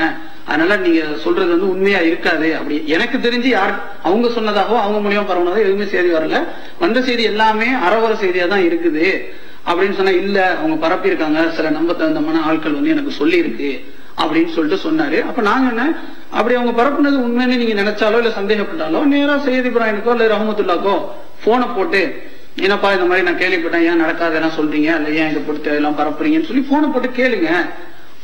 கேட்டா அவங்களுக்கு வந்து உண்மையிலே அவங்க செஞ்சிருந்தா கூட ஃபீல் பண்ணி ஆஹா தெரிஞ்சு போச்சே அல்லது இப்ப செய்யக்கூடாதுன்னு ஃபீல் பண்ணி மாத்திக்கிறதுக்கு வாய்ப்பு இருக்கு. அல்லது அவங்க பேரை சொல்லி வேற யாராவது பரப்பிக்கிட்டு இருந்தா கூட அவங்க கவனத்தை நீங்க கொண்டு போயிட்டீங்கன்னா அதுல அவங்களும் இன்னும் கவனமா இருப்பாங்க, இதையும் ஸ்டாப் பண்ணிடலாம் அப்படிங்கிற மாதிரி நான் சொன்னேன். இல்ல அவங்களோட பேசுற மாதிரி இல்ல, அவங்க இந்த அளவுக்கு பரப்பணும்னு இறங்கினதுக்கு அப்புறம் நான் போய் பேசி என்ன போகுது அப்படிங்கிற மாதிரி சொன்னாரு. அப்ப நாங்க நானாவது பேசி பார்க்கவா, சையத் இப்ராஹிம் சந்திக்கிறதுக்கு எனக்கு வாய்ப்பு கிடைக்கும், நான் வேண்டாம் சொல்ல வேணாம், இல்ல வேணாம் அப்படின்னு சொல்லிட்டாரு.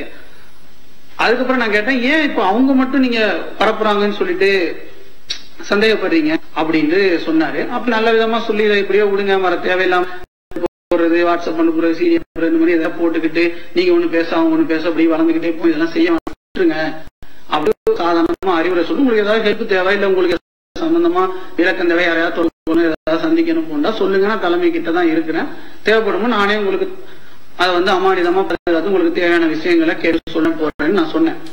ஆனா இப்ப அவரு அதுக்கு பிறகு பேசிட்டு இருக்க வீடியோக்கள்ல பார்த்தாக்கா இப்ப என்ன பேச சொன்ன சில விஷயங்களையும் அவர் மறைச்சிருக்காரு. கடைசியா அவர் சொன்ன அந்த வீடியோவை நான் பார்த்தேன். அந்த வீடியோல பார்த்தப்ப என்னன்னா, அவங்க போன் போட்டேன், போன் பேசிட்டு இருந்தோம், அதுக்கப்புறம் ஒரு நாளைக்கு வந்துட்டாங்க வீட்டுக்கு, அதுக்கப்புறம் கொஞ்ச நேரம் கூப்பிட்டு சந்தேகங்கள் தெளிவுபடுத்திட்டு அனுப்பிட்டேன் அப்படிங்கிற மாதிரி சொல்லியிருக்காரு.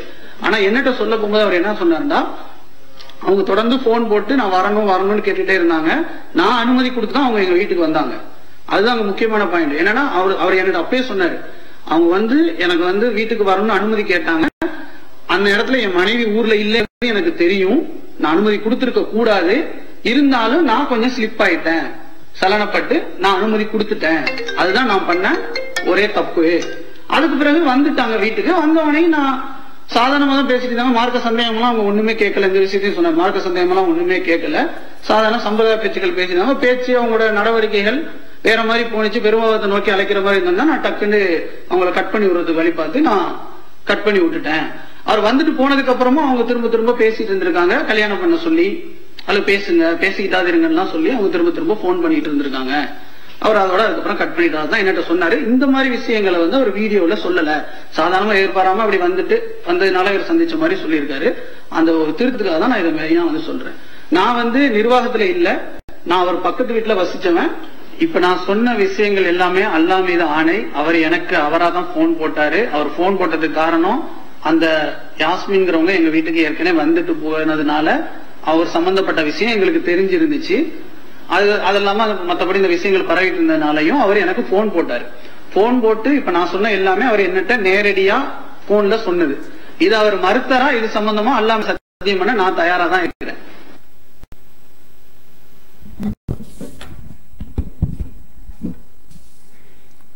அன்புள்ள சகோதரர்களே, அதாவது இந்த வாக்குமூலத்திலிருந்து நீங்க என்னன்னா சூழ்ச்சி செஞ்சாங்க, சதி செஞ்சாங்கன்னு சொன்னா, இவராகவே அவருக்கு போனை போட்டு இந்த வந்தது போனது சிலிப்பானதெல்லாம் சொல்லியிருக்காரு என்று சொன்னால் சூழ்ச்சியா இருக்குமா? இது ரஹமத்துல்லாவும் சையத் இப்ராஹிம் சூழ்ச்சி செஞ்சாங்கன்னு சொன்னார்ல, அதுவும் முறியடிக்கப்பட்டு விட்டது, சூழ்ச்சியும் கிடையாது. அப்ப அதுக்கு முபாகலா கிடையாது, முடிஞ்சு வச்சு, சூழ்ச்சியெல்லாம் செய்யல. அங்க குலசம்பாட்ட சொல்லியிருக்கிறாங்க, அதுக்கப்புறம் இவர்கிட்ட போன போட்டு அவரே சொல்லியிருக்கிறாரு, அந்த அம்மா இவர் கூட்டிட்டு போயிருக்கிறது, தற்கொலைக்கு அந்த பெண் முயற்சி பண்ணிருக்கிறது, இதெல்லாம் வச்சு பார்க்கும்போது இது ஒரு நாள் பழக்கம் என்பது இல்லைங்கிறது தெரிகிறது. இன்னொன்னு பாருங்க, கனிபா இதை போடுங்க.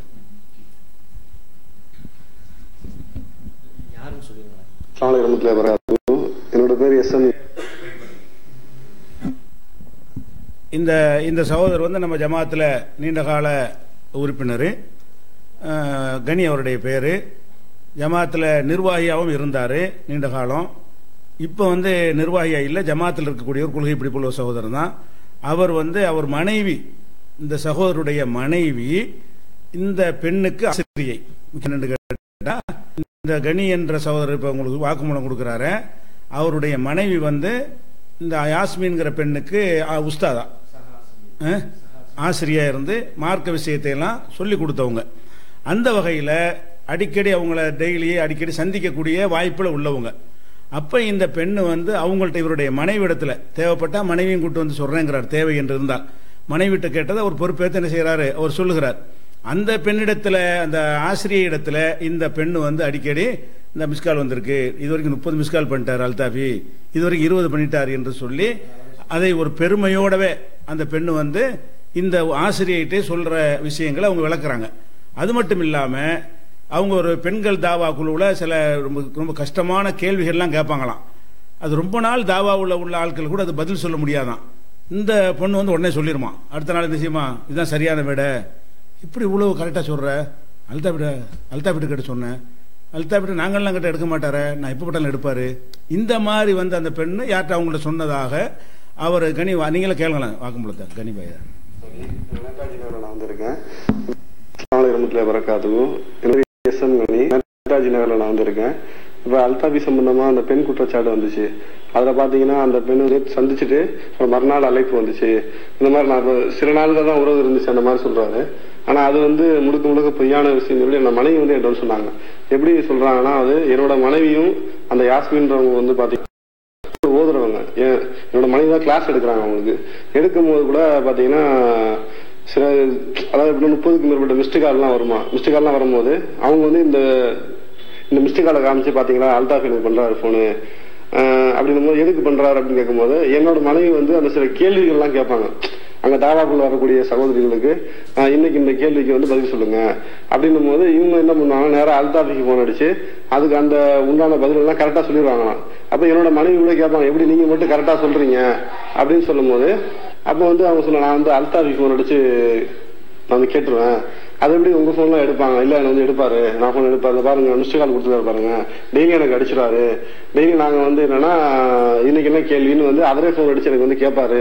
இந்த மாதிரி சில நிறைய விஷயங்கள் அந்த பிரிண்ட் பேசி இது என்னோட மனைவி என்ன சொல்றாங்கன்னா, இவர் அப்பண்டமான பொய்ய சொல்றாரு. சில தினங்கள் தான் 2 பேர் பேசி நடந்த மாதிரி இருக்கு. ஆனா இது பாத்தீங்கன்னா ரொம்ப நாளா இவங்களுக்கு அவங்களுக்கு தொடர்பு இருக்கு. நானும் நிறைய சில விஷயங்கள் கண்டிச்சிருக்கேன். ஓத வரையில கூட என்ன ஒரு மிஸ்டு கால் வந்துட்டே இருக்கும். யாருன்னு கேட்கும்போது அல்தாஃபி அப்படின்னு சொல்லுவாங்க. இந்த மாதிரி நீங்க எல்லாம் வச்சாதீங்க அப்படின்னு சொல்லும் போது இல்ல எங்களுக்கு இருக்கு நாங்க அந்த மாதிரி சில விஷயங்கள் நிறைய சொல்லியிருக்காங்க. இது தேவைப்பட்டா என்னோட மனைவி நேரில் சொல்றேன் இருக்கு. இவங்க யாஸ்மினை கணிச்சிருக்காங்க. இந்த மாதிரி அண்ணியானோட பேசக்கூடாது, இந்த மாதிரி போன்ல பேசுறது அதெல்லாம் பேசக்கூடாது அப்படின்னு சொல்லும் போது அவங்க அதை கேர் பண்ணாம அதை ஒரு பெருமையா நினைச்சுக்கிறாங்க. அவரே கேட்பாராம், இன்னைக்கு என்ன கேள்வி உங்களுக்கு, அந்த மாதிரி டெய்லியும் இந்த தொடர்பு அப்படியே இருந்துட்டே இருந்திருக்கு அப்படின்ற மாதிரி என்னோட மனைவி எடுத்து சொன்னாங்க. தேவைப்பட்டா நான் நேரடியாக சொல்ல தயாரா இருக்கேன் அப்படின்னு சொல்லி சொல்றாங்க. அது அல்தாஃபி ஒரு நாள் அழைப்பு மறுநாள் சந்திப்புன்றாரு. இது முழுக்க முழுக்க பொய்யான விஷயம்.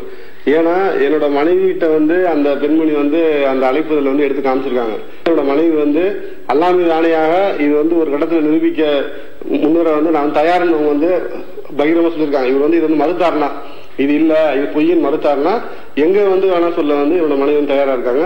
அப்படிப்பட்ட ஒரு காலகட்டம் வந்துன்னா இன்ஷால்லா நேரடியாக சந்திப்போம் இன்ஷால்லா. அல்லாமி தானே நான் சொல்லக்கூடிய விஷயம்லாம் உண்மை.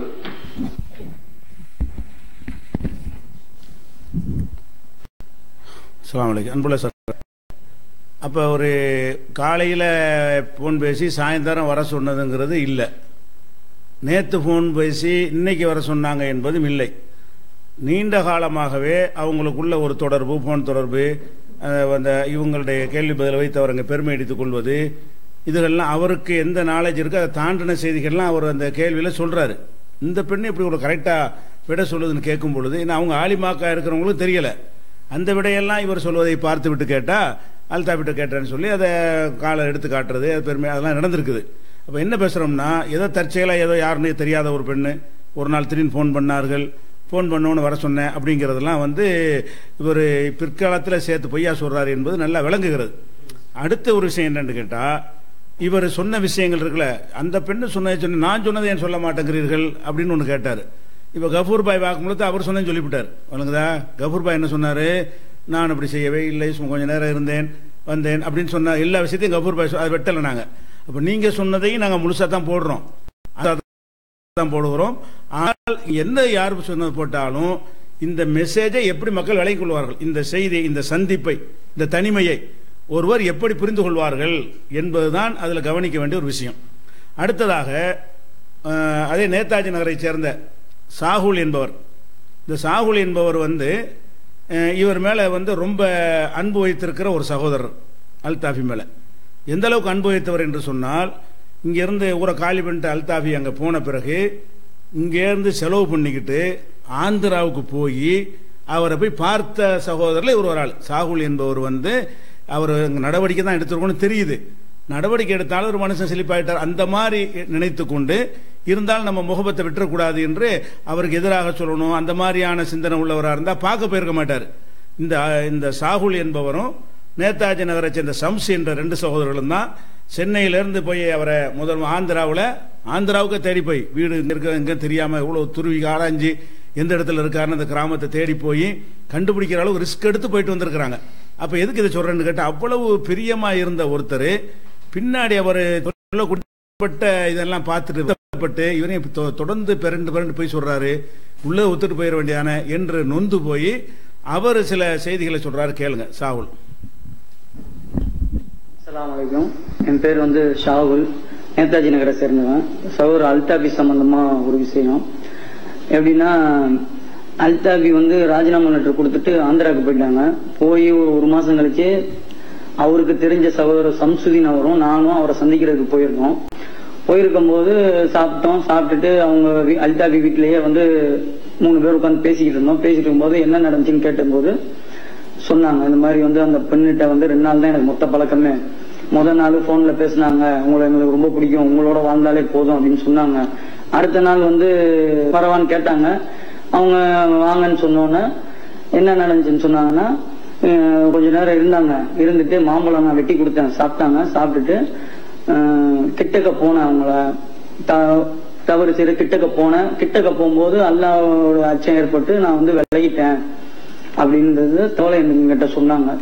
சொல்லிட்டு பேசிட்டு இருக்கும்போது அந்த யாஸ்மின் எங்க அம்மாட்ட சொன்னது அல்தாபி போன் அடிச்சு, யாஸ்மின்ட்ட அல்தாபி போன் அடிச்சு, இப்ப வீட்டுல யாரும் இல்ல, மனைவி கொண்டு யாரும் இல்ல, இப்ப வான்னு சொல்லி கூப்பிட்டதா சொல்லிதான் அது கிளம்பி போச்சான் அப்படின்னு எங்க அம்மாட்ட சொல்லி அழுதுச்சு. இன்னொரு விஷயம் அவர் அல்தாபி சொல்லும்போது அந்த பொண்ணு போன்ல தொடர்பு கொண்டுகிட்டே இந்த மாதிரி சந்தேகம் கேட்கணும்னு சொல்லும் போது 2வது நாள் என்ன சொல்லுச்சுன்னா, உங்களை நான் ஒரு தடவை அடைஞ்சிட்டேன்னா அதை நினைச்சே நான் வாழ்ந்துருவேன், அந்த அளவுக்கு உங்க மேல எனக்கு இது இருக்குன்னு, இந்த மாதிரி பேசக்கூடாதுமா அப்படின்னு சொல்லிட்டு அவர் வச்சுட்டேன்னு சொன்னாரு.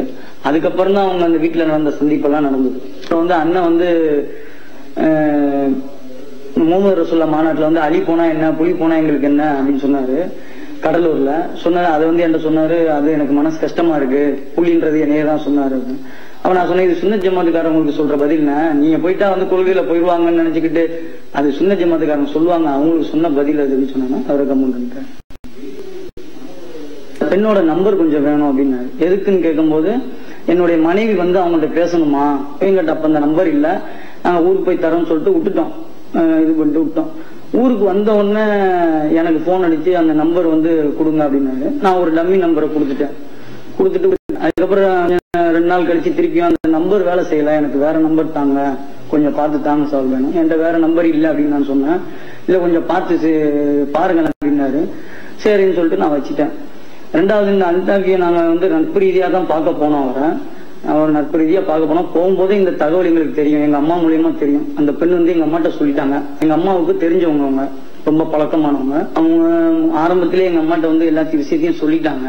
எங்க அம்மாட்ட சொன்னாங்கன்னா, நான் நேதாஜி நகர்ல அல்தாபி இருக்கும்போது அவங்க வீட்டு பக்கத்துல நாங்க இருக்கும்போது நான் சந்தேகங்கள்லாம் கேட்க போவேன், அப்பவே நான் சந்தேகங்கள்லாம் கேட்க போவேன் அப்படின்னு சொன்னாங்க. அதுக்கப்புறம் நாங்க விபச்சாரம் பண்ணிட்டோம், இந்த உலகத்திலேயே எனக்கு தண்டனை கிடைக்கணும்னு சொல்லி எங்க அம்மாட்ட சொல்லி அழுதாங்க. எங்க அம்மாட்ட சொன்னா எங்க அம்மா ஆறுதல் படுத்தி விட்டுட்டாங்க. அதான் இந்த சம்பவம்லாம் நடந்துச்சு. அதுக்கப்புறம் எங்க அம்மா இதை என்கிட்ட சொன்னோன்னா, அவர் அந்த நம்பர் திருப்பி கேட்கும்போது எனக்கு திருப்பி அவர்கிட்ட கொடுக்க மனசு வரல. இது தவறான இதுக்கு நம்ம துணை போற மாதிரி இருக்குன்னு சொல்லிட்டு நான் நம்பர் இல்லைன்னு சொல்லிட்டேன். அதுக்கப்புறம் நான் உம்ரா போயிட்டேன். அதோட அவருக்கு எனக்கு சம்பந்தம். அது யாஸ்மின் ஒரு வகையில மறுத்தாங்கன்னா எங்க அம்மாவே சாட்சி சொல்லுவாங்க, இது அல்லாஹ்வின் மீது ஆணை, நான் சொல்லுவது அனைத்தும் அல்லாஹ்வின் மீது ஆணை.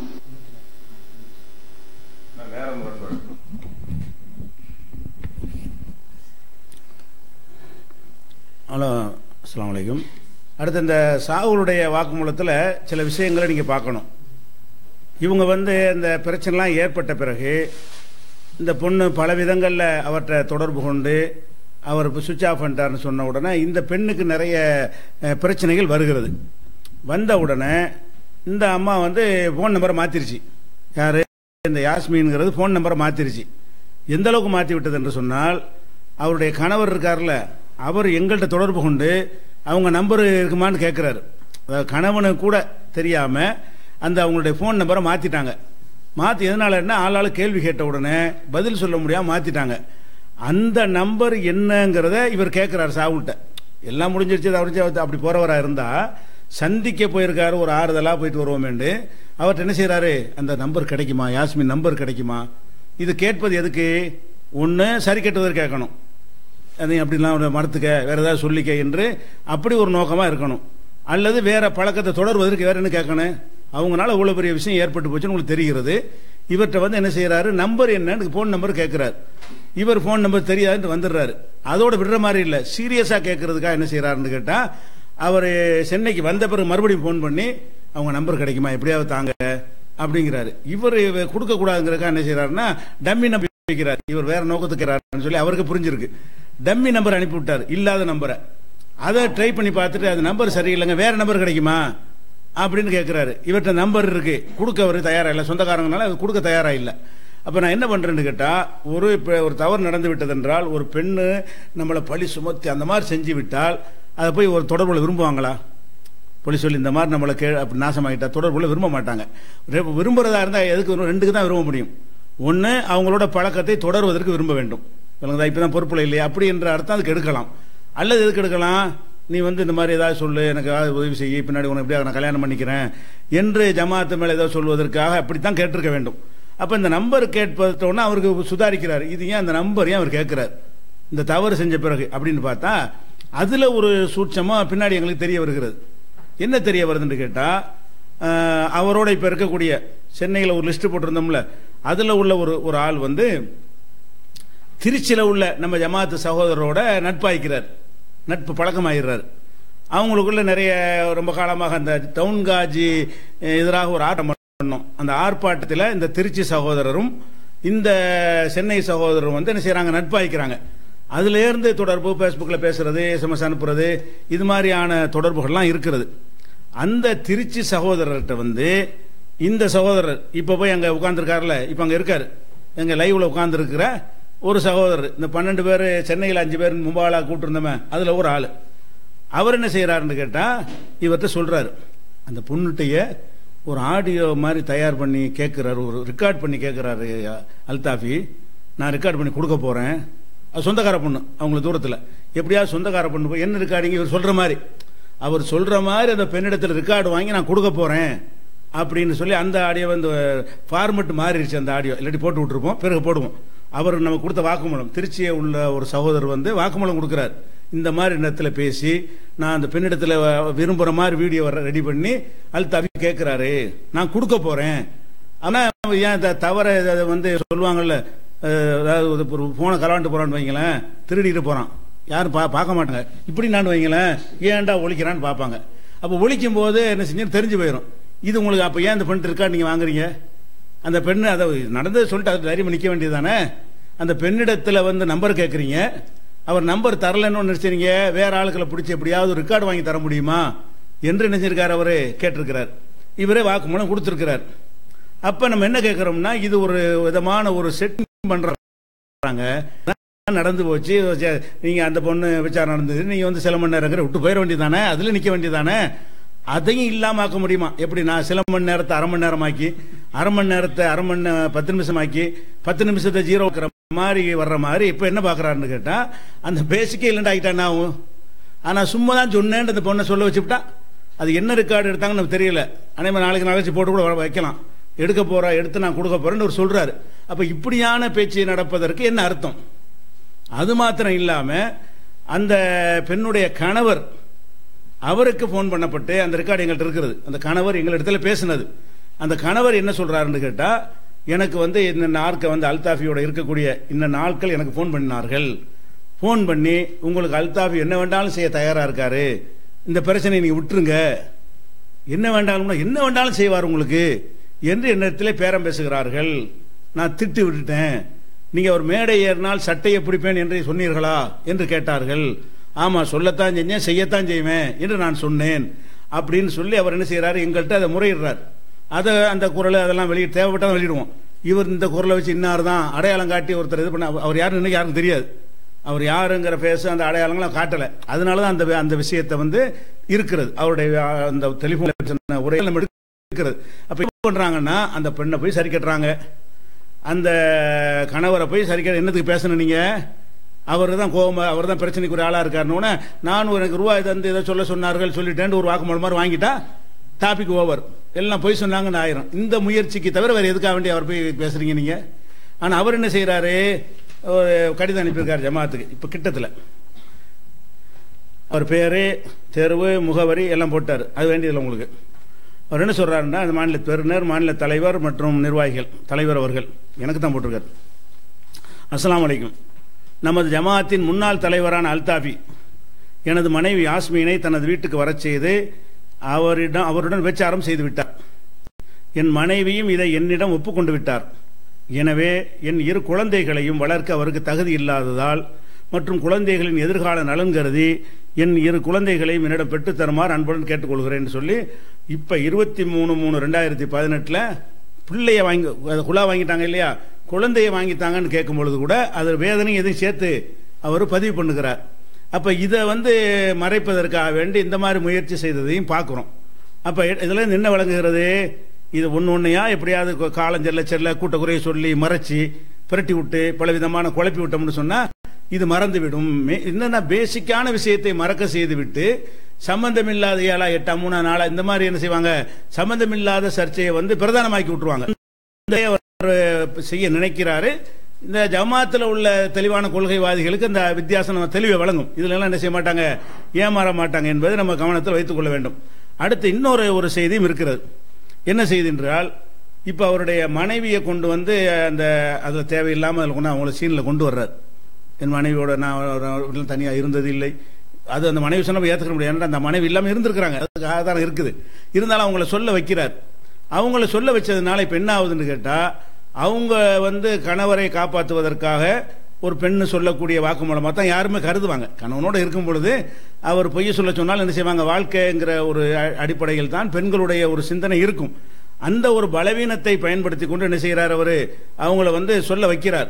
ஆனால் அந்த சகோதரியுடைய குடும்பத்தார்கள் அவங்களுக்கு அறிவுரை சொல்ல வேண்டும். அல்லாஹ்வுடைய சாபத்தை வேண்டி அந்த மாதிரி ஒரு நடந்து போயிடுச்சுன்னு சொன்னா அதனுடைய எதிர்காலத்தை பத்தி யோசிக்கணும். இவர் சொல்றாருங்கிறதுக்காக வேண்டி அல்லாஹ்வுடைய சாபத்தை வேண்டி பாரதூரமான விளைவு ஏற்பட்டுடா என்னங்கிறது அந்த சகோதரி என்ன செய்யணும், கவனத்தில் கொள்ளணும். அந்த சகோதரியுடைய பெற்றோர்கள் என்ன செய்யணும், எடுத்து சொல்லணும். அதுக்காக நான் இன்னொன்று போடுறேன். என்னடா, இந்த சகோதரி இந்த இடத்தில் சொன்னார்கள்ல, அதை விட இவர் என்ன மாதிரியான ஒரு ஆள் என்பதை தன் கணவர் அல்தாஃபி அவர்கள் என்ன மாதிரியான என்பதை பல சகோதரிகள்கிட்ட அழுது புலம்பி இருக்கிறாங்க. அந்த சகோதரிகள் என்னவெல்லாம் எங்கள்கிட்ட சொன்னார்களோ அதை நாங்கள் முபாகலாசி நிரூபிக்க தயாராக இருக்கிறோம் என்ற அளவில் என்ன செய்யறாங்க, நம்மிடத்தில் உறுதிமொழி கொடுத்திருக்கிறாங்க. எந்த அளவுக்குன்னா, இவர் இந்த விஷயத்தில் எப்படியான ஒரு ஆளு, சும்மா காலையில் வந்தாங்க சாயந்தரம் பார்த்தங்கிற ஆள் இல்லை என்பதுதான் அந்த மனைவியுடைய எண்ணம், மனைவியுடைய அபிப்பிராயம். இது சொன்னது கணவருக்கு பயந்து. எதை வச்சு சொல்றீங்க என்று கேட்டால் அந்த கேளுங்க. அதை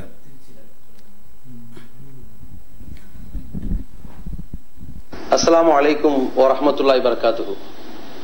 கண்ணியத்திற்குரிய சகோதரர்களே, அல்தாஃபி அவர்கள் சம்பந்தமாக அவர் வேறு பெண்களோடு தொடர்பு வைத்திருப்பதாக வந்திருக்கின்ற குற்றச்சாட்டு குறித்து மாநில தலைமையிடத்திலே ஒரு பெண்ணும் அவரது கணவன் நேரடியாக புகாரை தெரிவித்திருக்கிறார்கள். அவர்கள் என் அருகிலே இருக்கிறார்கள், மனுவை கொடுத்திருக்கிறார்கள். அந்த கடிதத்தை நான் உங்களுக்கு முழுமையாக வாசித்து காட்டுகிறேன். பிஸ்மில்லாஹிர் ரஹ்மானிர் ரஹீம். அஸ்ஸலாமு அலைக்கும் வரஹ்மத்துல்லாஹி வபரகாத்துஹு. அந்த சகோதரி எழுதி கொடுத்த கடிதம். அல்தாஃபியின் மனைவி அவர்கள் என்னிடம் அவரின் தவறான நடவடிக்கைகள் மற்றும் அவரின் சந்தேகத்திற்குரிய குணங்களை நேரில் என்னிடம் சிலர் சொன்னார்கள். அவை: என் கணவர் அன்பாக இருக்க மாட்டார் என்றும், அடிக்கடி கோபப்படுவார் என்றும், பிறர் பார்க்கும் போது மட்டும் நடித்துக் கொள்வார் என்றும் என்னிடம் கூறி வருத்தப்படுவார். அவருக்கு அதிகமான போன் கால்கள் வரும் பொழுது அப்போது அவர் அந்த போன் கால்களை என்னை விட்டும் தள்ளி சென்று தனியாக அதிக ஒரு நாள் இரவு 12 மணிக்கு ஒரு கால் வந்தது. அப்போது அவர் பாத்ரூமில் இருந்தார். நான் போனை எடுத்து பேசும் பொழுது ஹலோ என்று பெண் குரல் கேட்டது. பிறகு நான் யார் என்று கேட்டதற்கு பதில் கூறவில்லை. பிறகு நான் எனது வீட்டுக்காரர் பாத்ரூமில் இருந்து வந்தவுடன் போன் வந்த விஷயத்தை கூறினேன். அப்போது அவர், நீ எதற்காக போன் எடுத்து பேசினாய் என்று கேட்டார். யார் இந்த நேரத்தில் போன் பேசியது என்று கேட்டது. அதற்கு அவர், டவுட் கேட்டு யாராவது அடித்திருப்பார்கள் என்று சொன்னார். 12 மணிக்கெல்லாம் டவுட் கேட்டு அடிப்பார்களா? அப்படியே கேட்டாலும் என்னிடம் கேட்க வேண்டியதுதானே என்று கூறியவுடன் எங்கள் இருவருக்கும் பிரச்சனைகள் ஏற்பட்டது. இதனால் இருவரும் சரியாக பேசவில்லை என்று என்னிடம் கூறி கவலைப்பட்டார்கள். இதுபோல் அதிகமாக அடிக்கடி போனில் இரவு நேரங்களில் தனியாக பேசுவார். நான் பக்கத்தில் சென்றவுடன் பேச்சை மாற்றி விடுவார். நான் தள்ளி சென்றவுடன் வேறு விதமாக பேசுவார் என்று கூறினார்கள். ஒரு ஊருக்கு அவர் செல்லும் போது சந்தோஷமாக போவார். அங்கே அவர் போகும்போது மட்டும் ஒரு மார்க்கமாக குதூகலமாக போவார். அதற்கு காரணம், அங்கே ஒரு பெண் கணவனை இழந்தவர், குலா அல்லது தலாக்கானவள் இருக்கிறார். அவளுக்கும் இவருக்கும் தொடர்பு இருக்கும் என்று என்னிடம் கூறினார். அந்த பெண் ஹிஜாப் இல்லாமல் புடவையுடன் அவர் முன்னிலையில் நின்றதாக அல்தாஃபியின் மனைவி அவர்கள் அல்தாஃபியின் உறவினர்களிடம் கூறியதாக அல்தாஃபி சண்டை போட்டுள்ளார் என்றும், இதை என் குடும்பத்தாரிடம் மட்டும் ஏன் சொன்னாய்? இதை நம்ம ஜமாத்திடமும் தமுமுகமும் சொல்லி இருக்க வேண்டியதானே? அப்படி சொல்லி இருந்தால் நீ ஃபேமஸ் ஆகி விடுவாய் என்று என்னிடம் சண்டை போட்டார். பிறகு இருவரும் பேசிக் கொள்ளவில்லை. இது போன்ற அவர் விஷயத்தில் அவரது மனைவி குறை கூறி கவலைப்படுவார்கள். நாங்கள் அவருடைய மனைவியுடன் ஒரு முறை அந்த ஊருக்கு சென்ற பொழுது அந்த பெண் இங்கேதான் இருந்தால் என்று என்னிடம் கூறினார். பிறகு சில நாட்கள் அவர் என்னிடம் போனில் பேசியது. நான் நிம்மதி இல்லாமல் எனக்குள் குமுறிக் கொண்டிருந்தேன். பிறகு எல்லாம் சரியாகிவிடும் என்று இருந்தேன். ஆனால் இப்பவும் மோசமாகத்தான் உள்ளது அக்கா என்று வருந்தினார்கள்.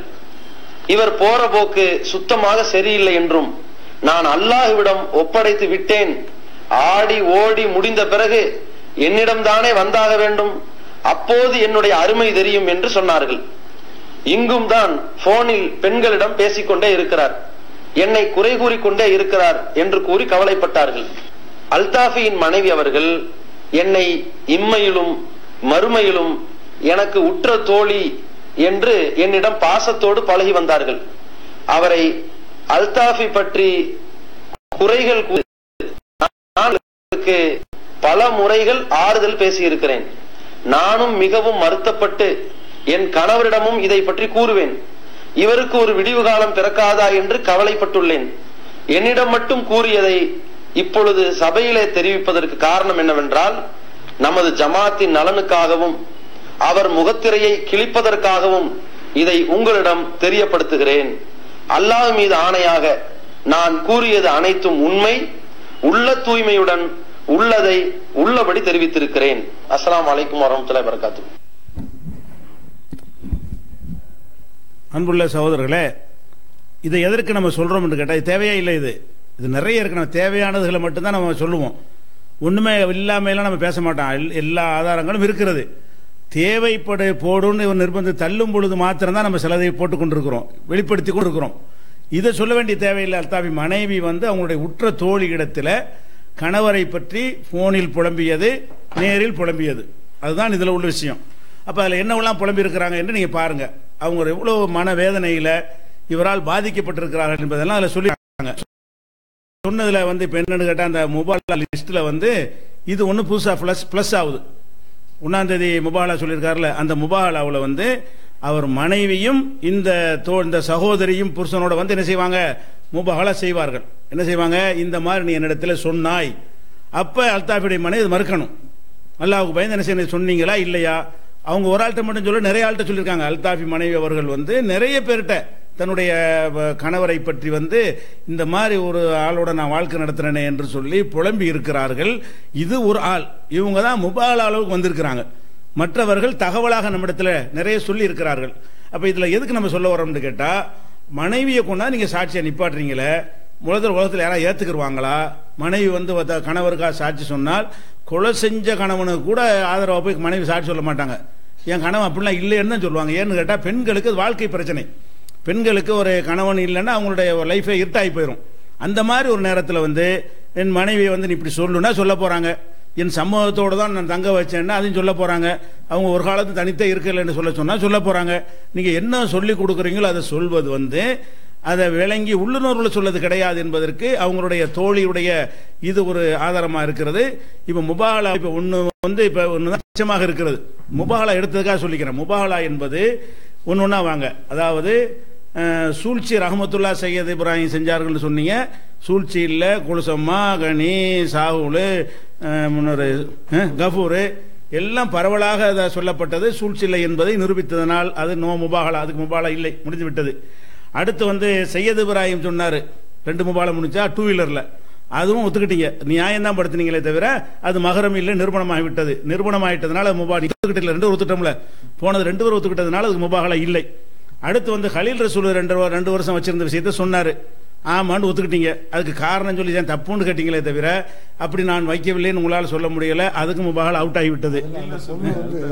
ஒரு 2 வருஷம் இல்ல, 1 வருஷம் தான் ரமலான்ல இருந்தேன், இன்னொரு வருஷம் வெளியூர்ல இருந்தேன்னு சொல்லிட்டு அது வேற சொல்லியிருக்கா. சரி, இன்னும் அது வேற இருக்கு. சரி, அப்துரஹ்மா 2 மாசம் தங்க வச்சதா சொன்னீங்க, அதுக்கு ஒரு முபாஹலா போட்டோம். அதையும் நீங்க நினைச்சிட்டீங்க, ஆமா தங்க தான் வச்சேன், அதுல என்ன தப்பு அப்படி கேட்கறீங்களே தவிர அவர் போய் ஒன்னும் சொல்லல. அப்ப அப்துல் ரஹ்மான் சொன்னது கொண்டு தப்புன்னு கேட்டீங்க, அந்த முபாஹலா அவுட் ஆகி போச்சு.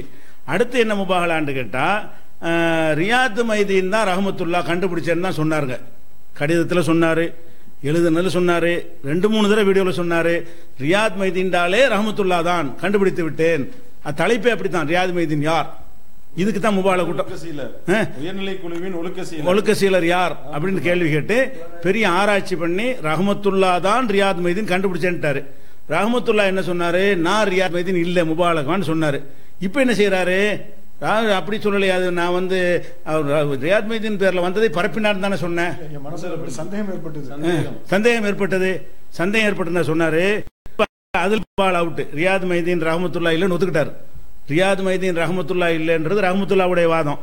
அவருடைய வாதம் ஆமா ரஹமத்துல்லா இல்ல, எனக்கு சந்தேகம் தான் அப்படின்ட்டாரு. அப்ப அதுக்கு முபாஹலா 9 விஷயத்துக்கு முபாஹலா கேட்டோம்ல. அல்லாஹ் பாருங்க, முபாஹலா இல்லாமையே முபாஹலாண்டா கூட ஹக்கு பாத்தில் தெரியாது, ரிசல்ட் என்னன்னு விளங்காது, அல்லாவா காட்டினா தான் உண்டு. இது பாருங்க, முபாஹலா இல்லாமையே சொன்னது பூரா அட்டி தள்ளுது, எல்லாம் பொய்யா போகுது. அப்ப ரியாத் மைதீன் விஷயமாக ரஹமத்துல்லா நான் இல்லைன்னு முபாஹலா கலைச்சாரு, நீங்களும் இல்லைன்ட்டீங்க. அவர் இல்ல, அவன் பேர்ல ஒன்று பரப்புனார் தான் சொன்னேன், சந்தேகம் தான் பட்டேன் அப்படின்னு சொல்லும் பொழுது அந்த முபாஹலாவும் என்ன ஆயிடுச்சு, அவுட் ஆகி போச்சு. நான் அப்படி சொல்லவே இல்லைன்னு அப்படி ஒரு அப்படி சொல்லியிருக்காரு, மக்கள் பார்த்துக்கங்க சொல்லியிருக்காரா இல்லையாண்டு. அடுத்து என்னன்னு கேட்டா, ரியாத் மைதீன் அப்துல் நாசர் தான் ரியாத் மைதீன் சொல்லி சொன்னார். சாரி, ரியாத் மைதீன் வாட்ஸ்அப்ல வந்தது, போன்ல வந்ததுன்னு சொல்றாரு. அதுக்கு என்ன சார் செட்டிங் பண்ண முடியும்னு சொல்லிட்டு அவர் அந்த ஒரு கருத்தை விதைச்சார். முதல்ல வழங்கின எங்களோ மேலையெல்லாம் கூட அவருக்கு ஒரு சில கோவம் என் மேல கொஞ்சம் கம்மியா தான் இருந்தாலும் இருக்கலாம், ரஹமத்துல்லா இப்ராஹிம் மேல கோவம் இருக்கலாம். நாசரை பொறுத்த வரைக்கும் அவருக்கு அது ரொம்ப அன்பான ஒரு ஆளு, எதை செட்டிங்லாம் அது மாதிரிலாம் அந்த சூதுவாது தெரியாத 1-2 பேர் அவர் ஒரு ஆளு, சூதுவா சில இருக்கும்ல சில அந்த இதெல்லாம் விளங்காது, வெளுத்ததெல்லாம் பால், அவர் ஹிக்மத்து தெரியாத ஒரு ஆளு. நாசர் இந்த மாதிரி ஆனாவுக்கு பதில் ஆவணா போட்டா போன் போட்டு இப்படி செய்ய அப்படின்னு கேட்பாரு. ஆனாவுக்கு பதில் ஆவணா போட்டு எப்படி இந்த மாதிரி நீங்க போட்டீங்க அப்படின்னு கேட்பாரு. இந்த ரஜாக் விஷயத்தோட விளக்கம் கொடுக்கறதுக்கு முன்னாடி நீங்க அந்த கடிதம் அவருக்கு எழுதுனீங்க எனக்கு போன் பண்ணி கேட்டாரு. நாசரை பொறுத்த வரைக்கும் வெளுத்ததெல்லாம் பால் சின்னம்மா அப்படி இருந்தா கூட செய்ய அப்படியான ஒரு தன்மை உள்ளவர் என்பது பொதுமக்களுக்கு தெரியாம எங்களுக்கு தெரியும். நாசரை பற்றி அவருடைய கேரக்டரை பத்தி அவர் போய் ஸ்கிரீன்ஷாட்லாம் உண்டாக்கி தயாரிச்சு யாரை பத்தின்னு பார்க்கணும்ல, யார் இந்த மாதிரி செய்வாங்கிற. ரஹமத்துல்லா அப்படி செஞ்சாருன்னா கூட அவர் மனசில் நினைக்கிறதுக்கு அவர் நினைப்பு பிரகாரம் அப்படி செஞ்சிருப்பாரு நினைக்கலாம். ஹலீல் ரசூலுண்டா கூட அவர் நினைப்புல செஞ்சிருவார் நினைக்கலாம். ரஹமத்துல்லாண்டா கூட அவர் நினைப்பு பிரகாரம் செஞ்சிருக்காரு நினைக்கலாம். இவரை பத்தி நினைக்க இயலுமா? உயர்நிலைக்குள்ள யாராச்சும் அவருக்கு அந்த சூதுவாது அந்த கள்ள இந்த 2ஆம் நம்பர் வேலைம்பாங்களா அதெல்லாம் தெரியவே செய்யாது, பிடிக்காது அவருக்கு. அந்த மாதிரியான ஒரு தன்மை பெற்றவர் என்று அறிந்து கொண்டு இப்ப நாசர் மேல என்ன செஞ்சாருன்னா அது வரை செய்ய முடியாதா, ஸ்கிரீன்ஷாட் ஆதாரமா அந்த மனுஷன் சொல்ல ஆதாரம் இல்லையா, எனக்கு போன் பண்ணாருன்னு ஒரு சொல்றாரு, உங்கள்கிட்ட பண்ணாரு, அப்ப சரிதாங்க, ஒரு நல்ல மனுஷன் என்ன செய்யணும், உங்களுக்கு ரயத் வாட்ஸ்அப்ல அனுப்பியிருக்காரா, தாங்கள ஆதாரத்தை அதை கொஞ்சம் அப்படி இது வீடியோ மாதிரி எடுத்து கூட அனுப்புங்களேன் இப்படின்னு கேட்கிற ஒரு விஷயத்தை என்ன செஞ்சாருன்னு கேட்டா அது செட்டிங் பண்ணி விட்டார்கள். அவரை செட்டிங் சொல்லிட்டு மொத்தத்தையும் செட்டிங் ரியாத் மைதீன் செட்டிங் பண்ணதான் சொன்னார். அதுக்கு அவரு முபாஹலாவுக்கு அழைப்பு கொடுத்தாரு. அதுவும் இப்ப என்ன செஞ்சாரு, அதுவும் டராய் போச்சு. அதுக்கு முபாஹலா இப்ப இல்ல. ஏன்னு கேட்டா நான் அப்படி சொல்ல இப்படி செஞ்சிருக்க முடியும் தானே, அப்படி தானேன்னு சொல்லி என்ன. அப்ப நாசர் விஷயம் முடிஞ்ச. முபாஹலா என்ன, அதாவது ரியாத் மைதீன் முபாஹலா அவுட்டு 1, சூழ்ச்சி ரஹமத்துல்லா அவுட்டு, சூழ்ச்சி Syed Ibrahim out. Two wheeler out, Khalil ரசூல் out, Abdur Rahman out, Riyadh Maideen Nassar out. மிச்சமா இருக்கிறது 2.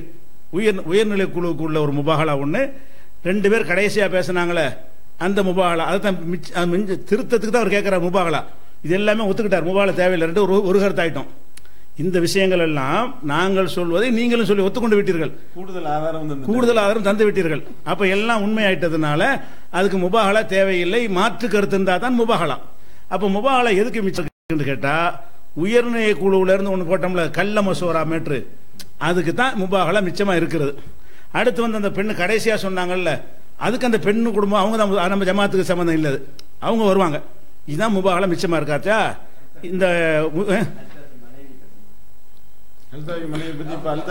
இப்ப நாங்க ஆட் பண்ணிருக்கிற இன்னொரு முபாகலா என்னன்னு கேட்டா, அல்தாஃபி மனைவி சொன்னாங்கல்ல அது பொய், அவர்கள் வேற மாதிரி சொல்லி இருக்கிறார்கள், வேற ஆள்கிட்ட சொல்லி இருக்கிறார்கள், மனம் நொந்து இருக்கிறார்கள்.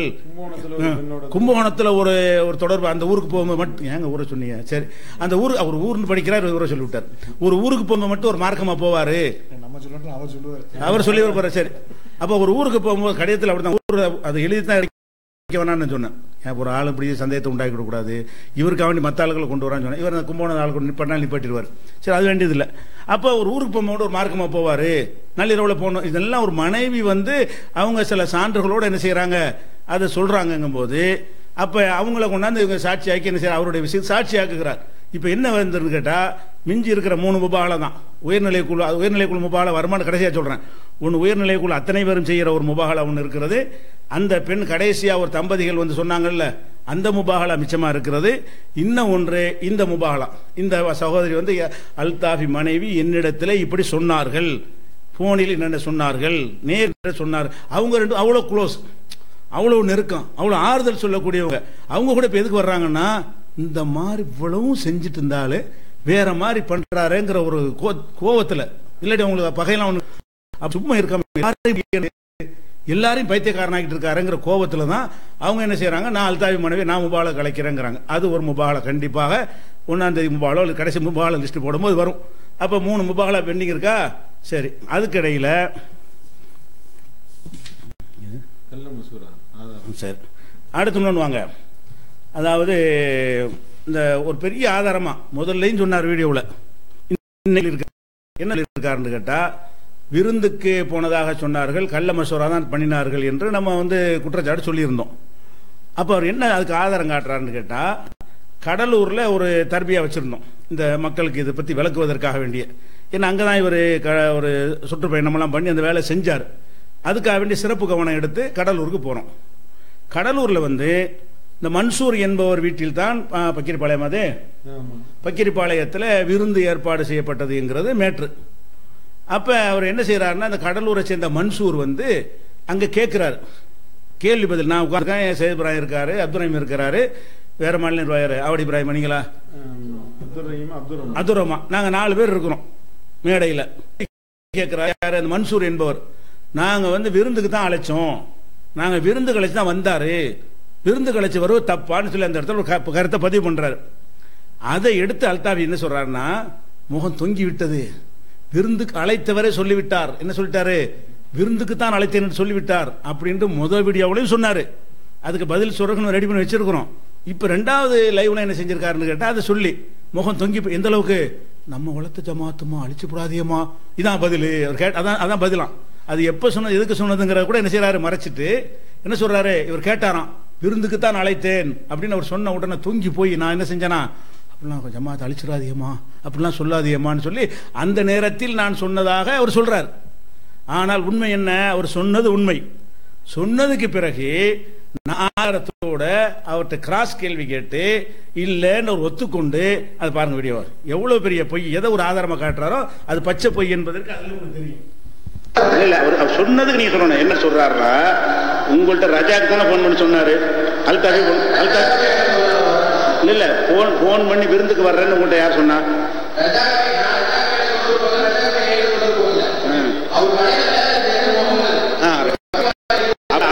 அல்தாஃபி உங்களை கான்டாக்ட் பண்ணல, அதான் பதிவு. அப்பதான் கள்ளதான தானது, விருந்துக்கு அவரு உங்களை அழைச்ச மாதிரி பதிவு பண்றீங்க. ரஜா கிட்ட வேலை செய்யற ஆள் உங்களோட தகவல் சொல்றாரு, அல்தாஃபி வர்றாரு, இது சரியா விருந்தா? விருந்துன்னா அல்தாவி நான் போற வழியில விருந்துறேன்னு சொல்லியிருக்கணும். தப்பான தகவலை நீங்க பதிவு பண்ணதுனாலதான் இந்த குழப்பம் ஒண்ணு நீடிக்குது. ஆமா, இது தப்பு தானே, இது முடியட்டேன். அவர் முடியட்டுமா, அவர் சொன்ன உண்மையான்னு பார்த்து அடுத்து வா, எல்லா ஆதாரத்தோட தான் பேசணும். முதல்ல என்னன்னா முதல் சொன்ன மாற்றி சொல்றீங்க. இப்ப முதல்ல நீங்களே அல்தாபி கூட்ட மாதிரி சொன்னீங்களங்க, அப்படிதான் பதிவு பண்ணீங்க. எல்லாம் ரெக்கார்ட்ல இருக்கு.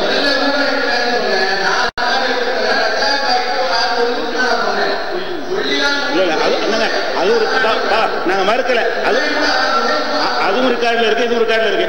பார்த்து தெரிஞ்சுக்கிறாங்க. முதல் நீங்க சொன்னதும் ரெக்கார்ட்ல இருக்குது, இப்ப சொன்ன ரெக்கார்ட்ல இருக்குது. அதனால அந்த ரெக்கார்டுல உள்ளதை வச்சு மக்கள் என்ன செய்வாங்கன்னா விளங்கிக்கிறாங்க, அவ்வளவுதான். அஸ்ஸலாமு அலைக்கும். அல்தாஃபி அவர்களே, கடலூரில் நடந்த தர்பியா பக்கிரிபாளையம் நிர்வாகி விருந்து சம்பந்தமாக அல்தாஃபியிடம் நான் எதுவும் பேசவில்லை, ரஜாக் பாய் சொன்னதின் பெயராலே அல்தாஃபிக்காக நான் விருந்து தயார் செய்தேன் என்று உறுதி செய்துள்ளார் என்பதை தங்களுக்கு சுட்டி காட்டுகிறேன். அஸ்ஸலாமு அலைக்கும் வரஹ்மத்துல்லாஹி வபரகாத்துஹு. இந்த இவர் பேசுனது கடலூர் தர்பியாவில் உள்ளதுதான். இந்த சகோதரர் அஜீஸ் அவர் பேரு மேல்பட்டா பக்கம் அஜீஸ் சொன்னார்ல, இதுல என்ன பிரச்சனைன்னு கேட்டா, இந்த பேர் என்னமா அது மன்சூர் என்பவர் என்ன செஞ்சாருன்னா, அவர் வீட்டில் தான் விருந்து ஏற்பாடு பண்ணி விருந்து நடந்திருக்கு, அங்கதான் சந்திப்பும் நடந்திருக்கிறது. அப்ப அந்த சந்திப்பு நடந்ததை பற்றி அவர் கேள்வி கேட்கிறார். என்ன கேட்கிறாருன்னு கேட்டா, நான் ஒரு விருந்துக்கு ஏற்பாடு செய்து அல்தாஃபி அழைத்தேன், அந்த விருந்துக்கு அவர் வந்தார், அது தப்பா, அது பெரிய குற்றமா, விருந்துக்கு வரக்கூடாதா அப்படின்னு முதல்ல என்கிட்ட கேள்வி கேட்கிறார். கேள்வி கேட்ட உடனே அதுக்கு முன்னாடி இருக்கு, நீங்க நம்ம வீடியோ போட்டுக்கிறோம், பேஸ்புக்ல இருக்கிற வீடியோ தான் இது.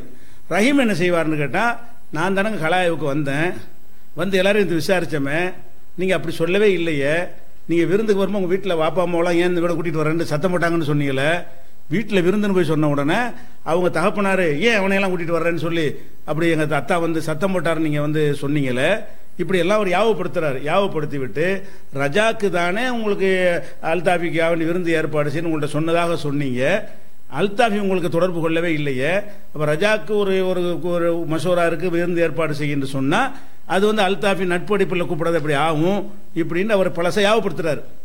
ரஹீம் ஊருக்கு வந்தேன், உங்கள்கிட்ட கேட்டேன், நீங்க இருந்தீங்க, எவ்வளவு மக்கள் இருந்தாங்களே அப்படின்னு சாட்சிக்கு கேட்கிறாரு. அப்ப என்ன செய்யறாருன்னா, இல்ல எனக்கு ரஜா கிட்ட வேலை பார்க்கிறவர் பேர் முகமது என்பவர் தான் எனக்கு ஏற்பாடு செய்ய சொன்னாரு, அல்தாஃபி பேசலன்னு மறுத்துட்டாரு. அவர் எதை ஆதாரம் அல்தாஃபி காட்டுறாரோ அதுக்கு பின்னாடி இது இருக்கிறது.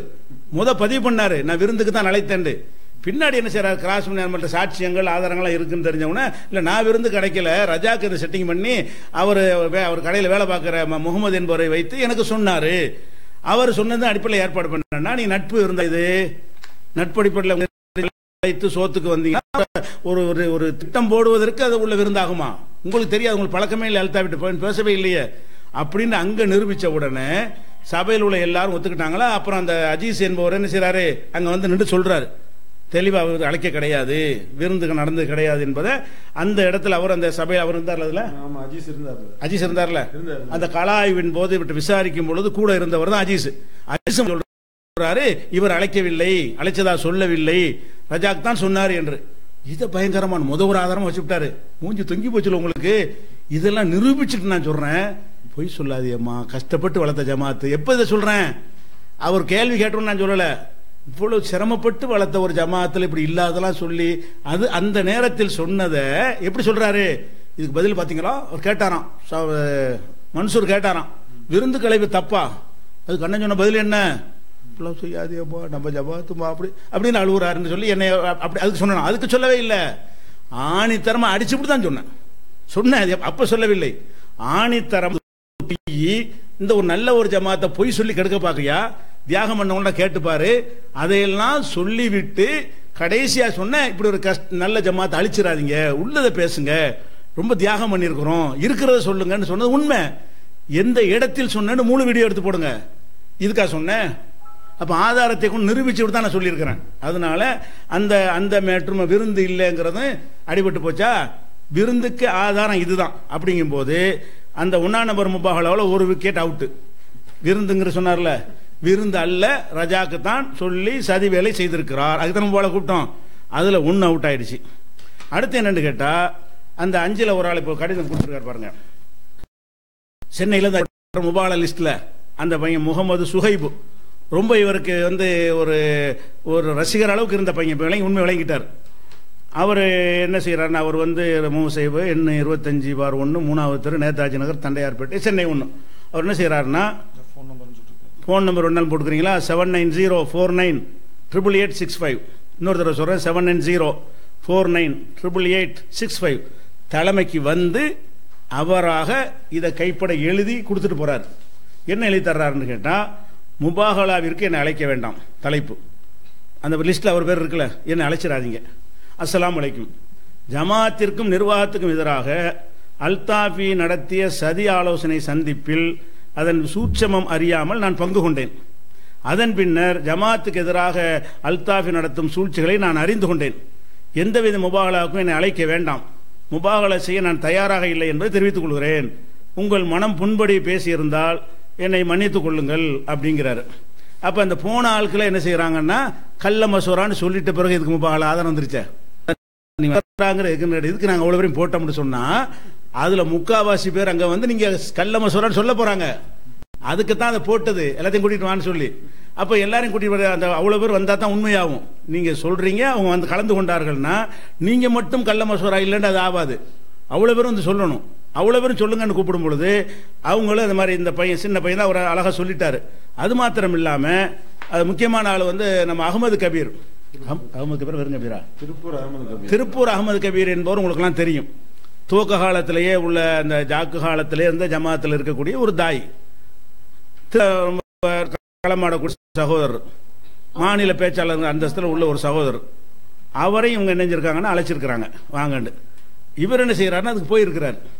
போயிட்டு என்ன செய்யறாருன்னா அறிவுரை சொல்லிட்டு வந்திருக்காரு. இது நல்ல வேலை இல்லை, இப்படிலாம் செய்யக்கூடாது அப்படிங்க அறிவுரை சொல்றாருன்னா அங்க அந்த மாதிரி பேச்சுக்கள் நடந்திருக்கிறது. அப்ப அந்த அறிவுரை சொல்றதுக்கு நான் போனேன். அவர் செஞ்ச எந்த வகையிலும் ஏத்துக்கிற முடியாது, அது ஜமாத்துக்கு எதிரான செயல் தான் என்று அவர் போடுங்களா. அதை என்ன சொல்றாரு?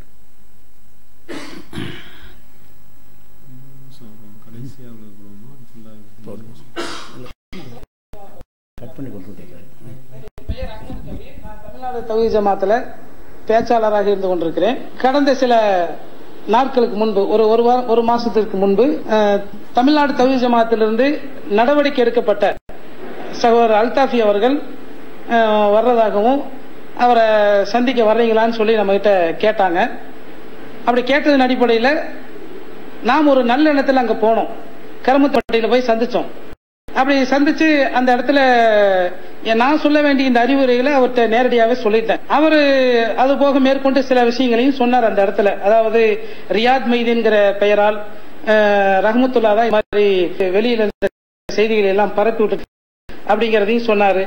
அதே போல சயீத் இப்ராஹிமும் இந்த மாதிரி பரப்பி விட்டுட்டு இருக்காரு அப்படிங்கறதையும் சொன்னாரு. அதே போல சகோதரர் பிஜே அவர்கள் எனக்கு பணம் கொடுத்தாங்க, பணம் கொடுத்துட்டு அதை வெளியில சொல்லிட்டாங்க அப்படிங்கிற தகவலை இந்த இடத்துல இதெல்லாம் இந்த குறைகளை எல்லாம் சொல்லிட்டு இருந்தாரு. இதெல்லாம் எனக்கு பெருசா தோணல. ஆனால் இதெல்லாம் பேசிக் கொண்டிருக்கும் பொழுது அந்த இடத்துல எனக்கு பெயர் தெரியல, அந்த சகோதரருடைய பெயர் எனக்கு தெரியல. அவர் வந்து சொல்றாரு, நிமிஷம் நீங்க வேணா ஒரு அமைப்பு ஆரம்பிச்சிருங்க அப்படின்னு சொல்லி அவர் சொன்னாரு. அந்த இடத்துல உடனே நாங்க அங்கிருந்த எல்லோருமே என்ன செஞ்சோம்னா, நாங்க யாரும் இங்க வரல, ஆனால் அந்த ஏற்பாடு செஞ்சதுக்கான நோக்கம் யதார்த்தமா இல்லைங்கிறத நான் புரிஞ்சுக்கிறேன். ஏன்னா அந்த இடத்துல அங்க வந்து ஒரு திருப்பூர்ல இருந்து ஒரு 10 பேர் போயிருக்கிறோம். அப்படி போயிருக்கிற இடத்துல நம்மளை ஆழம் பார்த்துட்டாங்களோ அப்படிங்கிற சந்தேகம் எனக்கு இப்போ ஏற்படுது. ஏன் அப்படின்னு சொன்னா, அலிம்சா நீங்க அமைப்பு ஆரம்பிச்சு விட்டுருங்க அப்படின்னு சொன்னா அந்த இடத்துல நம்ம ஆதரிக்கிறோமா எதிர்க்கிறோமா அப்படிங்கிற நம்மளை ஆழம் பார்க்க கூட அந்த வார்த்தை பயன்படுத்தி இருக்கு. எனக்கு அந்த சந்தேகம் பொறுத்த வரைக்கும் இப்போ நான் உணர்றது என்ன அப்படின்னு சொன்னா, அந்த சந்திச்சிருக்க கூடாது, அது தப்புதாங்கிறத நான் உணர்றேன். இதுதான் இங்கே நடைபெற்ற சம்பவம். இப்பவும் என்னுடைய நிலைங்கிறது அல்தாஃபி அவர்கள் மீது ஜமாத் எடுத்திருக்கக்கூடிய நடவடிக்கைங்கிறது ஒரு சரியான நடவடிக்கைன்றதான் நான் அன்னைக்கும் இன்னைக்கும் என்னுடைய மனநிலை. அதுதான் நம்ம பார்வையில முட்டாள்தனம் தோணுது, அவங்க பார்வையில என்ன எடுத்துக்கிட்டாங்க, அதை எந்த நோக்கத்துல சொன்னாங்கன்னு புரிஞ்சுக்க முடியாது. ஆனால் அது மிகப்பெரிய தவறு. அப்படி முபாகலாக்கு இது போன்று அழைத்திருக்க கூடாது என்பது என்னுடைய கருத்து. இது போன்று முறையா விசாரணைக்கு வந்திருக்கலாம். அதே போல இப்போ மாநில தலைமை இது போன்ற கருமத்தப்பட்டியில சந்திச்சவங்களை எல்லாம் நீங்க முபாகலா கூட்டிட்டாங்க கள்ள பண்ணலன்னு சொல்லுங்க, கள்ள மசூரா பண்ணலன்னு நீங்க முபாகலா கூட்டிட்டு வாங்கன்னு சொல்லி அறிவிப்பு கொடுத்திருந்தாங்க. என்னுடைய நிலையை நான் இங்க தெளிவுபடுத்திட்டேன். அந்த இடத்துல நான் எந்த நோக்கத்துல போனேங்கிறத இந்த இடத்துல அல்லாவை முன்னிறுத்தி இந்த இடத்துல தெளிவுபடுத்துறேன். நான் போன நோக்கம் அல்தாஃபி அவர்களுக்கு அறிவுரை சொல்லத்தான். அவர்கிட்ட எந்த அறிவுரையும் பெற்றுக்கொள்வதற்காக நான் போகல. அவருக்கு அறிவுரை சொல்லணும், அவர் அமைதியா இருக்கணும், எந்த ஒரு சலசலப்பையும் அவரால் ஜமாத்துக்கு ஏற்பட்டு விடக் கூடாது அப்படிங்கிற அந்த அறிவுரையை நான் அவருக்கு சொல்ல போனேன். அதை நான் அவருக்கு சொல்லிட்டு வந்துட்டேன். அதனால இப்போதைக்கு நான் இந்த விஷயத்துல தெளிவா இருக்கிறேன். நடந்த விவரங்களை இங்க சொல்லிட்ட காரணத்தினால அந்த முபாகலாவுக்கு நான் வர வேண்டியது இல்லை அப்படிங்கறதை இந்த இடத்துல நான் தெளிவுபடுத்திக்கிறேன். என்னன்னு சொன்னா, அங்க அல்தாஃபி அவர்கள்ட்ட அந்த கருமத்தை பற்றியில பேசிக்கிட்டு இருக்கும்போது அலிம்சா நீங்க ஒரு அமைப்பு ஆரம்பிச்சு விடுங்கன்னு சொன்னாரு அப்படின்னு சொன்னது. இந்த வார்த்தையை சொன்னது திருப்பூர்ந்து வந்த மக்கள் யாரும் சொல்ல கிடையாது. அது அல்தாஃபியோடு வந்த ஒருவர் தான் சொன்னாரு. அங்க அந்த இடத்துல பாத்தீங்கன்னா அல்தாஃபி இருந்தாரு, அவருடைய டிரைவர் இருந்தாரு, அதே போல ஒரு கடலூர் ரஜாக் பாய் இருந்தாரு. இந்த வார்த்தையை சொன்னவர் தெரியல, ஏன்னா அவர் கோயம்புத்தூர் கிடையாது, இருந்திருந்தா எனக்கு நல்ல அடையாளம் இருக்கும். இவர் வேற ஊருக்காரர். அவர் தான் இந்த வார்த்தையை சொன்னாரு. நம்மளை ஆழம் பார்க்கறதுக்காக இந்த வார்த்தையை சொன்னாராங்கிற சந்தேகம் எனக்கு வலுவாக ஏற்படுது. ஆனாலும் அவர் எந்த நோக்கத்துல சொன்னாருங்கிறதெல்லாம் நம்ம பார்க்கல அந்த இடத்துல. ஆனால் அவரை வைத்து ஆழம் பார்த்தார்களோங்கிற சந்தேகம், அவரா சொன்னாரா, அவரை வச்சு ஆழம் பார்த்தாங்களா அப்படிங்கிறது ஒரு சந்தேகம் ஏற்படுது. உண்மை என்னங்கிறது அல்லாதான் அறிவான். அல்தாஃபி அவர்கள் நிரந்தரமாகவே தாவா களத்திற்கு வர முடியாது, அப்படிதான் ஏற்கனவே பைலா இருக்குது அப்படின்னு சொல்லி தலைமையிலிருந்து அறிவிப்பு விடும்போது, அப்ப இது சம்பந்தமாவும் அந்த இடத்துல பேச்சு வரும்போது அவர் அல்தாஃபி சொல்றாரு, இப்படி நான் இருக்கும் போது அந்த மாதிரி பைலா இல்ல, இப்பதான் புதுசா சொல்றாங்க, அது எனக்காக வேண்டிய சொல்ற மாதிரி தெரியுது அப்படின்னு சொல்லி சொன்னாரு. அப்படி அதை பத்தி பேசிக்கிட்டு இருக்கும்போது இப்ப என்ன பண்றது அப்படிங்கிற மாதிரி பேசும்போது, இல்ல அடுத்த பொதுக்குழுவுல தான் அதுக்கான தீர்வு கிடைக்கும் நான் நினைக்கிறேன் அப்படிங்கிற மாதிரி சொன்னாரு. அந்த வார்த்தைக்கு அங்கிருந்த எல்லோரும் என்ன அர்த்தம் விளங்கிட்டாங்கன்னு தெரியல. நான் புரிஞ்சுக்கிற அர்த்தம் என்னன்னா, நீங்க பொதுக்குழு கொடுக்கணும் அப்படின்னு சொன்னதா நான் விளங்கிறேன். அவர் எந்த அர்த்தத்துல சொன்னாருன்னு தெரியாது, இப்படி ஒரு அர்த்தத்துல சொன்னதா விளங்கிறேன். இந்த இதையெல்லாம் வச்சு பார்க்கும்போது இந்த சந்திப்புக்கு நான் போகும்போது தூய்மையான உள்ளத்தோட போனேன். அதுல எந்த மாற்று கருத்தையும் நான் இப்ப சொல்லல. அல்தாஃபி அவர்கள் யதார்த்தமா ஒரு சகோதரத்துவ அடிப்படையில் தான் சந்திக்க வந்தாரா அப்படிங்கிறது இந்த இடத்துல ஒரு கேள்விக்குறியாவே எனக்கு ஏற்பட்டுருச்சு. ஏன்னா இப்ப நடக்கிற நிகழ்வுகள் பாத்தீங்கன்னா, ஜமாத்துக்கு எதிராக போறது, மாநில நிர்வாகிகளுக்கு எதிராக போறது அப்படிங்கிற இந்த நடவடிக்கையின் போது எனக்கு இந்த சந்திப்பை அவரு கருமத்தம்பட்டியில் மட்டும் இல்லாம தமிழ்நாடு முழுக்க எல்லா பக்கமே நடத்தினதாகவும் தலைமைக்கு லெட்டர் போடுறாரு. அவ இந்த மாதிரி எல்லாம் நம்மளை மிஸ்யூஸ் பண்ணிட்டாங்களோங்கிற வருத்தம் எனக்கு இப்ப ஏற்படுது. என்னன்னா, நாம யதார்த்தமா சந்திக்கிறோம். அவரு நம்ம ஜமாத்துல இருந்த ஒரு முன்னாள் தலைவருங்கிற அடிப்படையில ஜமாத்துடைய உறுப்பினராக இருந்த காரணத்தினால அவரை போய் சந்திக்க போறோம். அந்த சந்திப்புல நாம அவருக்கு ஒரு அறிவுரை சொல்லுவோங்கிற அடிப்படையில் போறோம். ஆனால் இந்த சந்திப்பை மூலமாக வைத்து ஒரு சந்தேகம் எனக்கு இப்ப எல்லாம் ஆரம்பிச்சிருச்சு.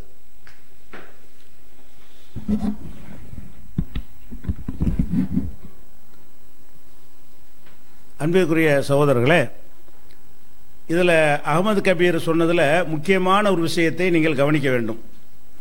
எதை கவனிக்கணும்னு கேட்டா, திருப்பூர்ல இருந்து சில சகோதரர்களை அழைக்கிறார். அழைக்கிறது இவர் மட்டும் போய் அழைக்கல, இவரோடு ஒரு 2 பேர் சேர்ந்து 3 பேர் போய் என்ன செய்யறாங்க, இவர் கூடவே போகக்கூடியவர்களாக இருக்கிறார்கள், இடதாக இருக்கிற ஆட்கள். அப்ப திருப்பூர் மக்களிடமிருந்து தனி அமைப்பு ஆரம்பிக்கணுங்கிற வார்த்தை அந்த இடத்துல வரவே இல்லை. இவர் யாரை கூட அழைத்து போகிறாரோ அவர் சொல்றாரு அந்த இடத்துல. அகமது கபீர் பார்க்கும்போது என்ன வருதுன்னு கேட்டா, தனி அமைப்பு நம்ம ஆரம்பித்தால் என்னங்கிறத ஒரு ஊருக்கு நம்ம போறோம், 3 பேர் சேர்ந்து போறோம். அந்த ஊர்க்காரன் கருத்து கேட்டா அவன்கிட்ட இந்த கருத்து வரணும். தனி அமைப்பு ஆரம்பித்தால் என்னன்னு கருத்து வரணும். தனி அமைப்பு ஆரம்பித்தால் என்ன வலது இடதாக அழைத்து போனவர் சொல்கிறார்.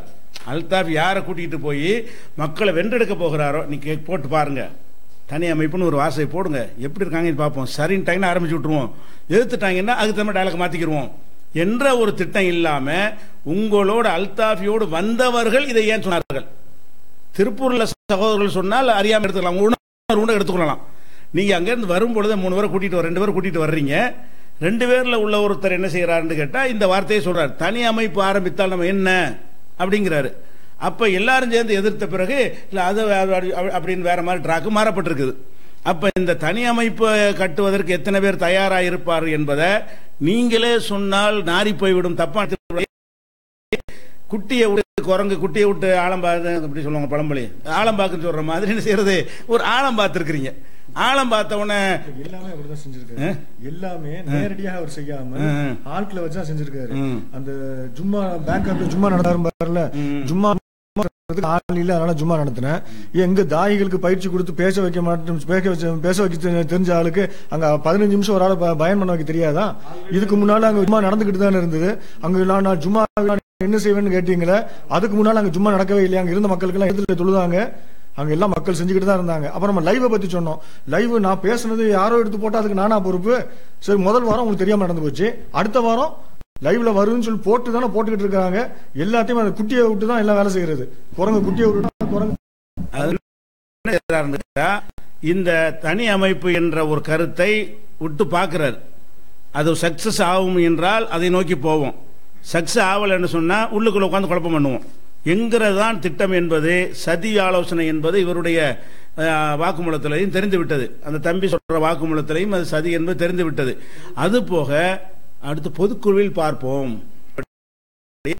5 வருஷம் ஒன்றும் செய்ய முடியாதுல்ல. இப்ப இந்த வர்ற பொதுக்குழு என்ன பண்ண முடியும்? 1 வருஷம் தான் ஆயிருக்கு. நீங்க போய் வரக்கூடிய பொதுக்குழு வந்தால் 1 வருஷம் தான் ஆகுது. உங்க வாதப்படி வைத்துக் கொண்டாலும் அந்த 1 வருஷத்து பொதுக்குழுல என்ன மாற்றம் வரும்? ஒரு மாற்றம் வராது. நீ வர தாவாவுக்கு வர முடியாது. உங்க கருத்துப்படியே 5 வருஷம் தானே சொல்றீங்க, காலத்துக்கு இல்ல தானே? சரி, காலத்துக்கு இல்ல, 5 வருஷம் வைத்துக் கொண்டு 4வது வருஷம் இறங்க வேண்டிய 4வது வருஷம் நீங்க பொதுக்குழு போய் கேளுங்கன்னு சொல்லலாமே. இன்னும் கொஞ்சம் அமைதியா இருக்கும்ல, மறந்து கூட இருப்பாங்கல்ல, இன்னும் கொஞ்சம் சக்சஸா கூட ஆயிரும் அது. அப்ப 10 எரிஞ்சிட்டு இருக்கையில போய் சொல்வது என்னது? அப்ப நீங்க பொதுக்குழுல தான் பார்க்கணும் என்றால் பொதுக்குழு கூடும் போது அப்படியும் சிலர்கிட்ட சொல்லியிருக்காரு, அது அவங்கள்ட்ட வாக்குமூலம் கொடுத்திருக்கிறார்கள். உள்ள இருக்கிற மாதிரி இருந்துக்கிறங்க. பொதுக்குழுவில் நிர்வாகத்தில் மாறுறாது எல்லாம் கள ஆய்வுக்கு போன ஆளுக்கு ஆய்வு செஞ்ச வகையில் சொன்னாங்கல்ல, பக்கிரிப்பாளையத்தில் அந்த ஆட்களை சொல்லியிருக்காங்க, நீ வெளியிலே போய் உள்ள இருந்துக்கிறங்க, இருந்துதான் நம்ம ஏதாவது பண்ணணும் அப்படிங்கிறதெல்லாம் சொல்லியிருக்காரு. அப்ப இது என்னன்னு கேட்டா, அந்த சதி ஆலோசனை செய்தது என்பது நிரூபணமாகிவிட்டதுனால அது முபாகலா இல்லாமலேயே அவர் அழைச்சிக்கிட்டே வரல. அவர் அழைக்க ட்ரை பண்ணாலும் 3 பேர் கூட வரமாட்டாங்க.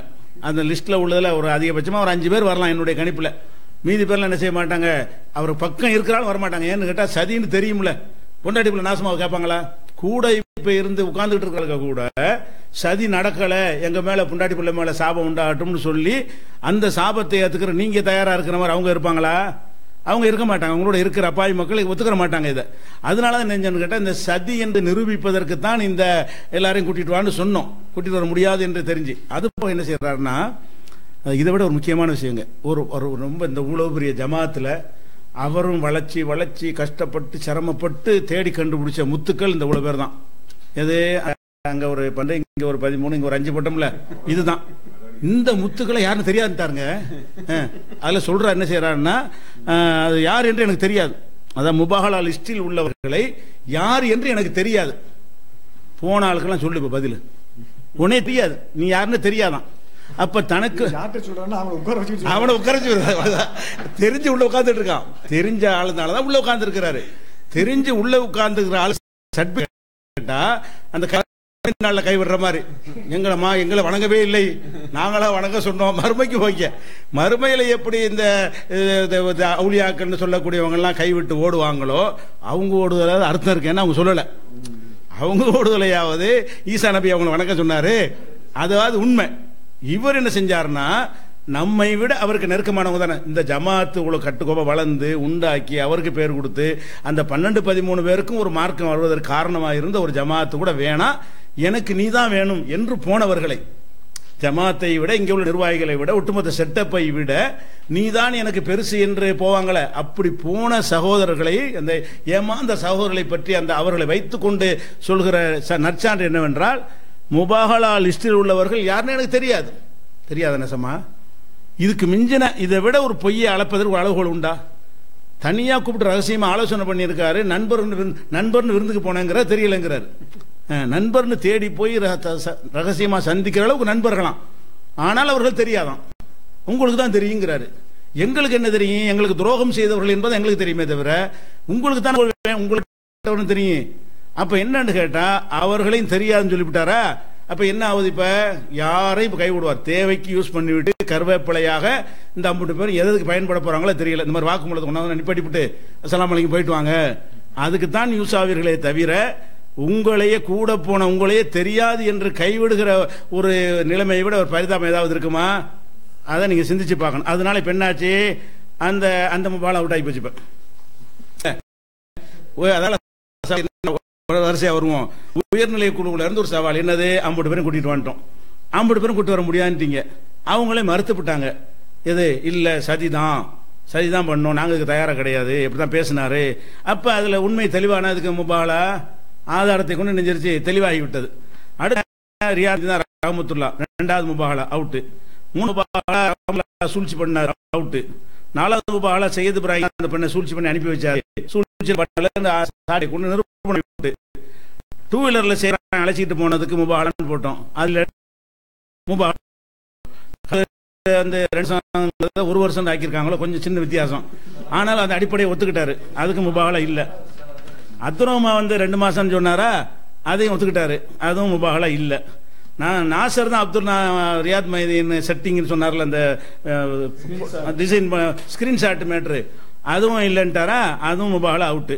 இப்ப மிச்சமா இருக்கிறது இந்த 9 முபாலாவுல 8 முபாலா. அவரே என்ன திருத்தப்பட்ட திருத்தங்களுடன் முபாலா செய்வோம் தான் சொல்றாரு. திருத்தம் அவுட்டா போச்சு. அந்த முபால் லிஸ்ட திருத்த கரெக்ஷன் பண்ணோம்னு சொன்னா அவர் ஒத்துக்கிட்ட பிரகாரம் அவுட் பிழை எல்லாம் பிழை ஆயிருச்சு. ஒரே ஒரு முபாலா மிச்சமா இருக்கிறது. என்ன முபாலா? அதாவது அந்த கடைசியா ஒரு தம்பதிகள் சொன்னாங்க இல்லையா, அந்த தம்பதிகள் விஷயமா அவர் என்ன வார்த்தை சொன்னார்னா மகா செட்டிங். அதுக்கு மட்டும் பயன்படுத்தின வார்த்தை என்ன, மகா செட்டிங் இது அப்படின்றாரு. மகா செட்டிங் சொன்ன உடனே இதை போட்ட உடனே இந்த வீடியோவை அந்த சகோதரியும் பார்த்து விட்டு மெசேஜ் அனுப்பியிருக்கிறார்கள். இப்ப என்ன சொல்றாங்க, நான் நிச்சயமாக அதற்கு முபாலா எதிர்கொள்வேன். அவர் மகா செட்டிங் என்று சொன்ன காரணத்தினால் முதலையும் சொல்லிவிட்டேன். இதை பார்த்து மக்கள் மத்தியில் போன பிறகு நான் இப்ப சொல்கிறேன், நானும் என் கணவரும் அந்த முபாகலாவை எதிர்கொள்வோம், அவரும் அவர் மனைவி மக்கள் முபாலா எதிர்கொள்ளணும். இது ஒரிஜினல் முபாலா, எங்க 2 பேருக்கு உள்ள விஷயம், இது நடந்த விஷயம். அவங்க நிறைய அதுக்கு சக புறச்சான்றுகள்லாம் சொல்றாங்க, அது நமக்கு தேவையில்லை முபாலான்னு வந்த பிறகு. அப்ப முபாலான்னு எடுத்துக்கிட்டீங்கன்னா 9 முபாலாவுல 8 விஷயத்தில் அவர் பொய்யர் என்பதை நிரூபித்தாரு. ஒரே ஒரு விஷயம், அதுக்கு அவங்க தயாரா இருக்கிறாங்க, அவரும் தயாரா என்று விட்டாரு. அப்ப ஏப்ரல் 1ஆம் தேதி இன்ஷா அல்லாஹ் அவர்கள் வருவார். ஒண்ணுதான் மிச்சமா இருக்கு. முபாலா கேக்குறீங்கல்ல, அந்த சகோதரி வருவார்கள். ஏப்ரல் 1 வருவார்கள். 2வது, நீங்க உங்க மனைவியை உண்மையாளர்னு காட்டுறதுக்கு வர்றீங்கல்ல, அவங்க அந்த இடத்துல உண்மையை சொல்லலை என்பதற்கு ஒரு முபாலா போட்டா அது சரியா வரும். அதுக்காக வேண்டி அந்த உங்க மனைவி யாரிடத்துல சொன்னாரோ அந்த சகோதரியும் என்ன செய்வாங்க, 2 முபாலா. ஒரு முபாலா மனைவி அவர் சொன்னாரா இல்லையா என்பதற்காக நீங்க மனைவி மக்களோட அவங்க ஒரு 2 குடும்பம் வருவாங்க, இவங்க 2 குடும்பம் வருவாங்க, ஒரு குடும்பம் வருவாங்க. அவ்வளவுதான். 3 முபாகலா, மொத்தம் 2 முபாகலா. இதுதான் மிச்சமா இருக்கு. ஒன்னு அந்த ஏற்கனவே உள்ள மிச்சம், இன்னொன்னு நம்ம செய்ய வேண்டிய ஒரு விஷயம் புதுசா வந்தது. இது ஒரு விஷயம் முடிஞ்சிருச்சா? ஒரு 1/2 மணி நேரம் பிரேக் விட்டுருமா? ஒரு 1/2 மணி நேரம் பிரேக். அதாவது ப்ரிப்பேர் பண்ணணும்ல, நம்ம தொழுகை எல்லாம் பிரேக் ஆக வேண்டி இப்ப 5 6 போடுவோமா? சாப்பிட வேண்டி இருக்கிறது, தொழ வேண்டி இருக்கிறது. அதனால 6 மணி வரைக்கும் பிரேக், 6 மணிக்கு தொடரும் இன்ஷா அல்லாஹ். 6 6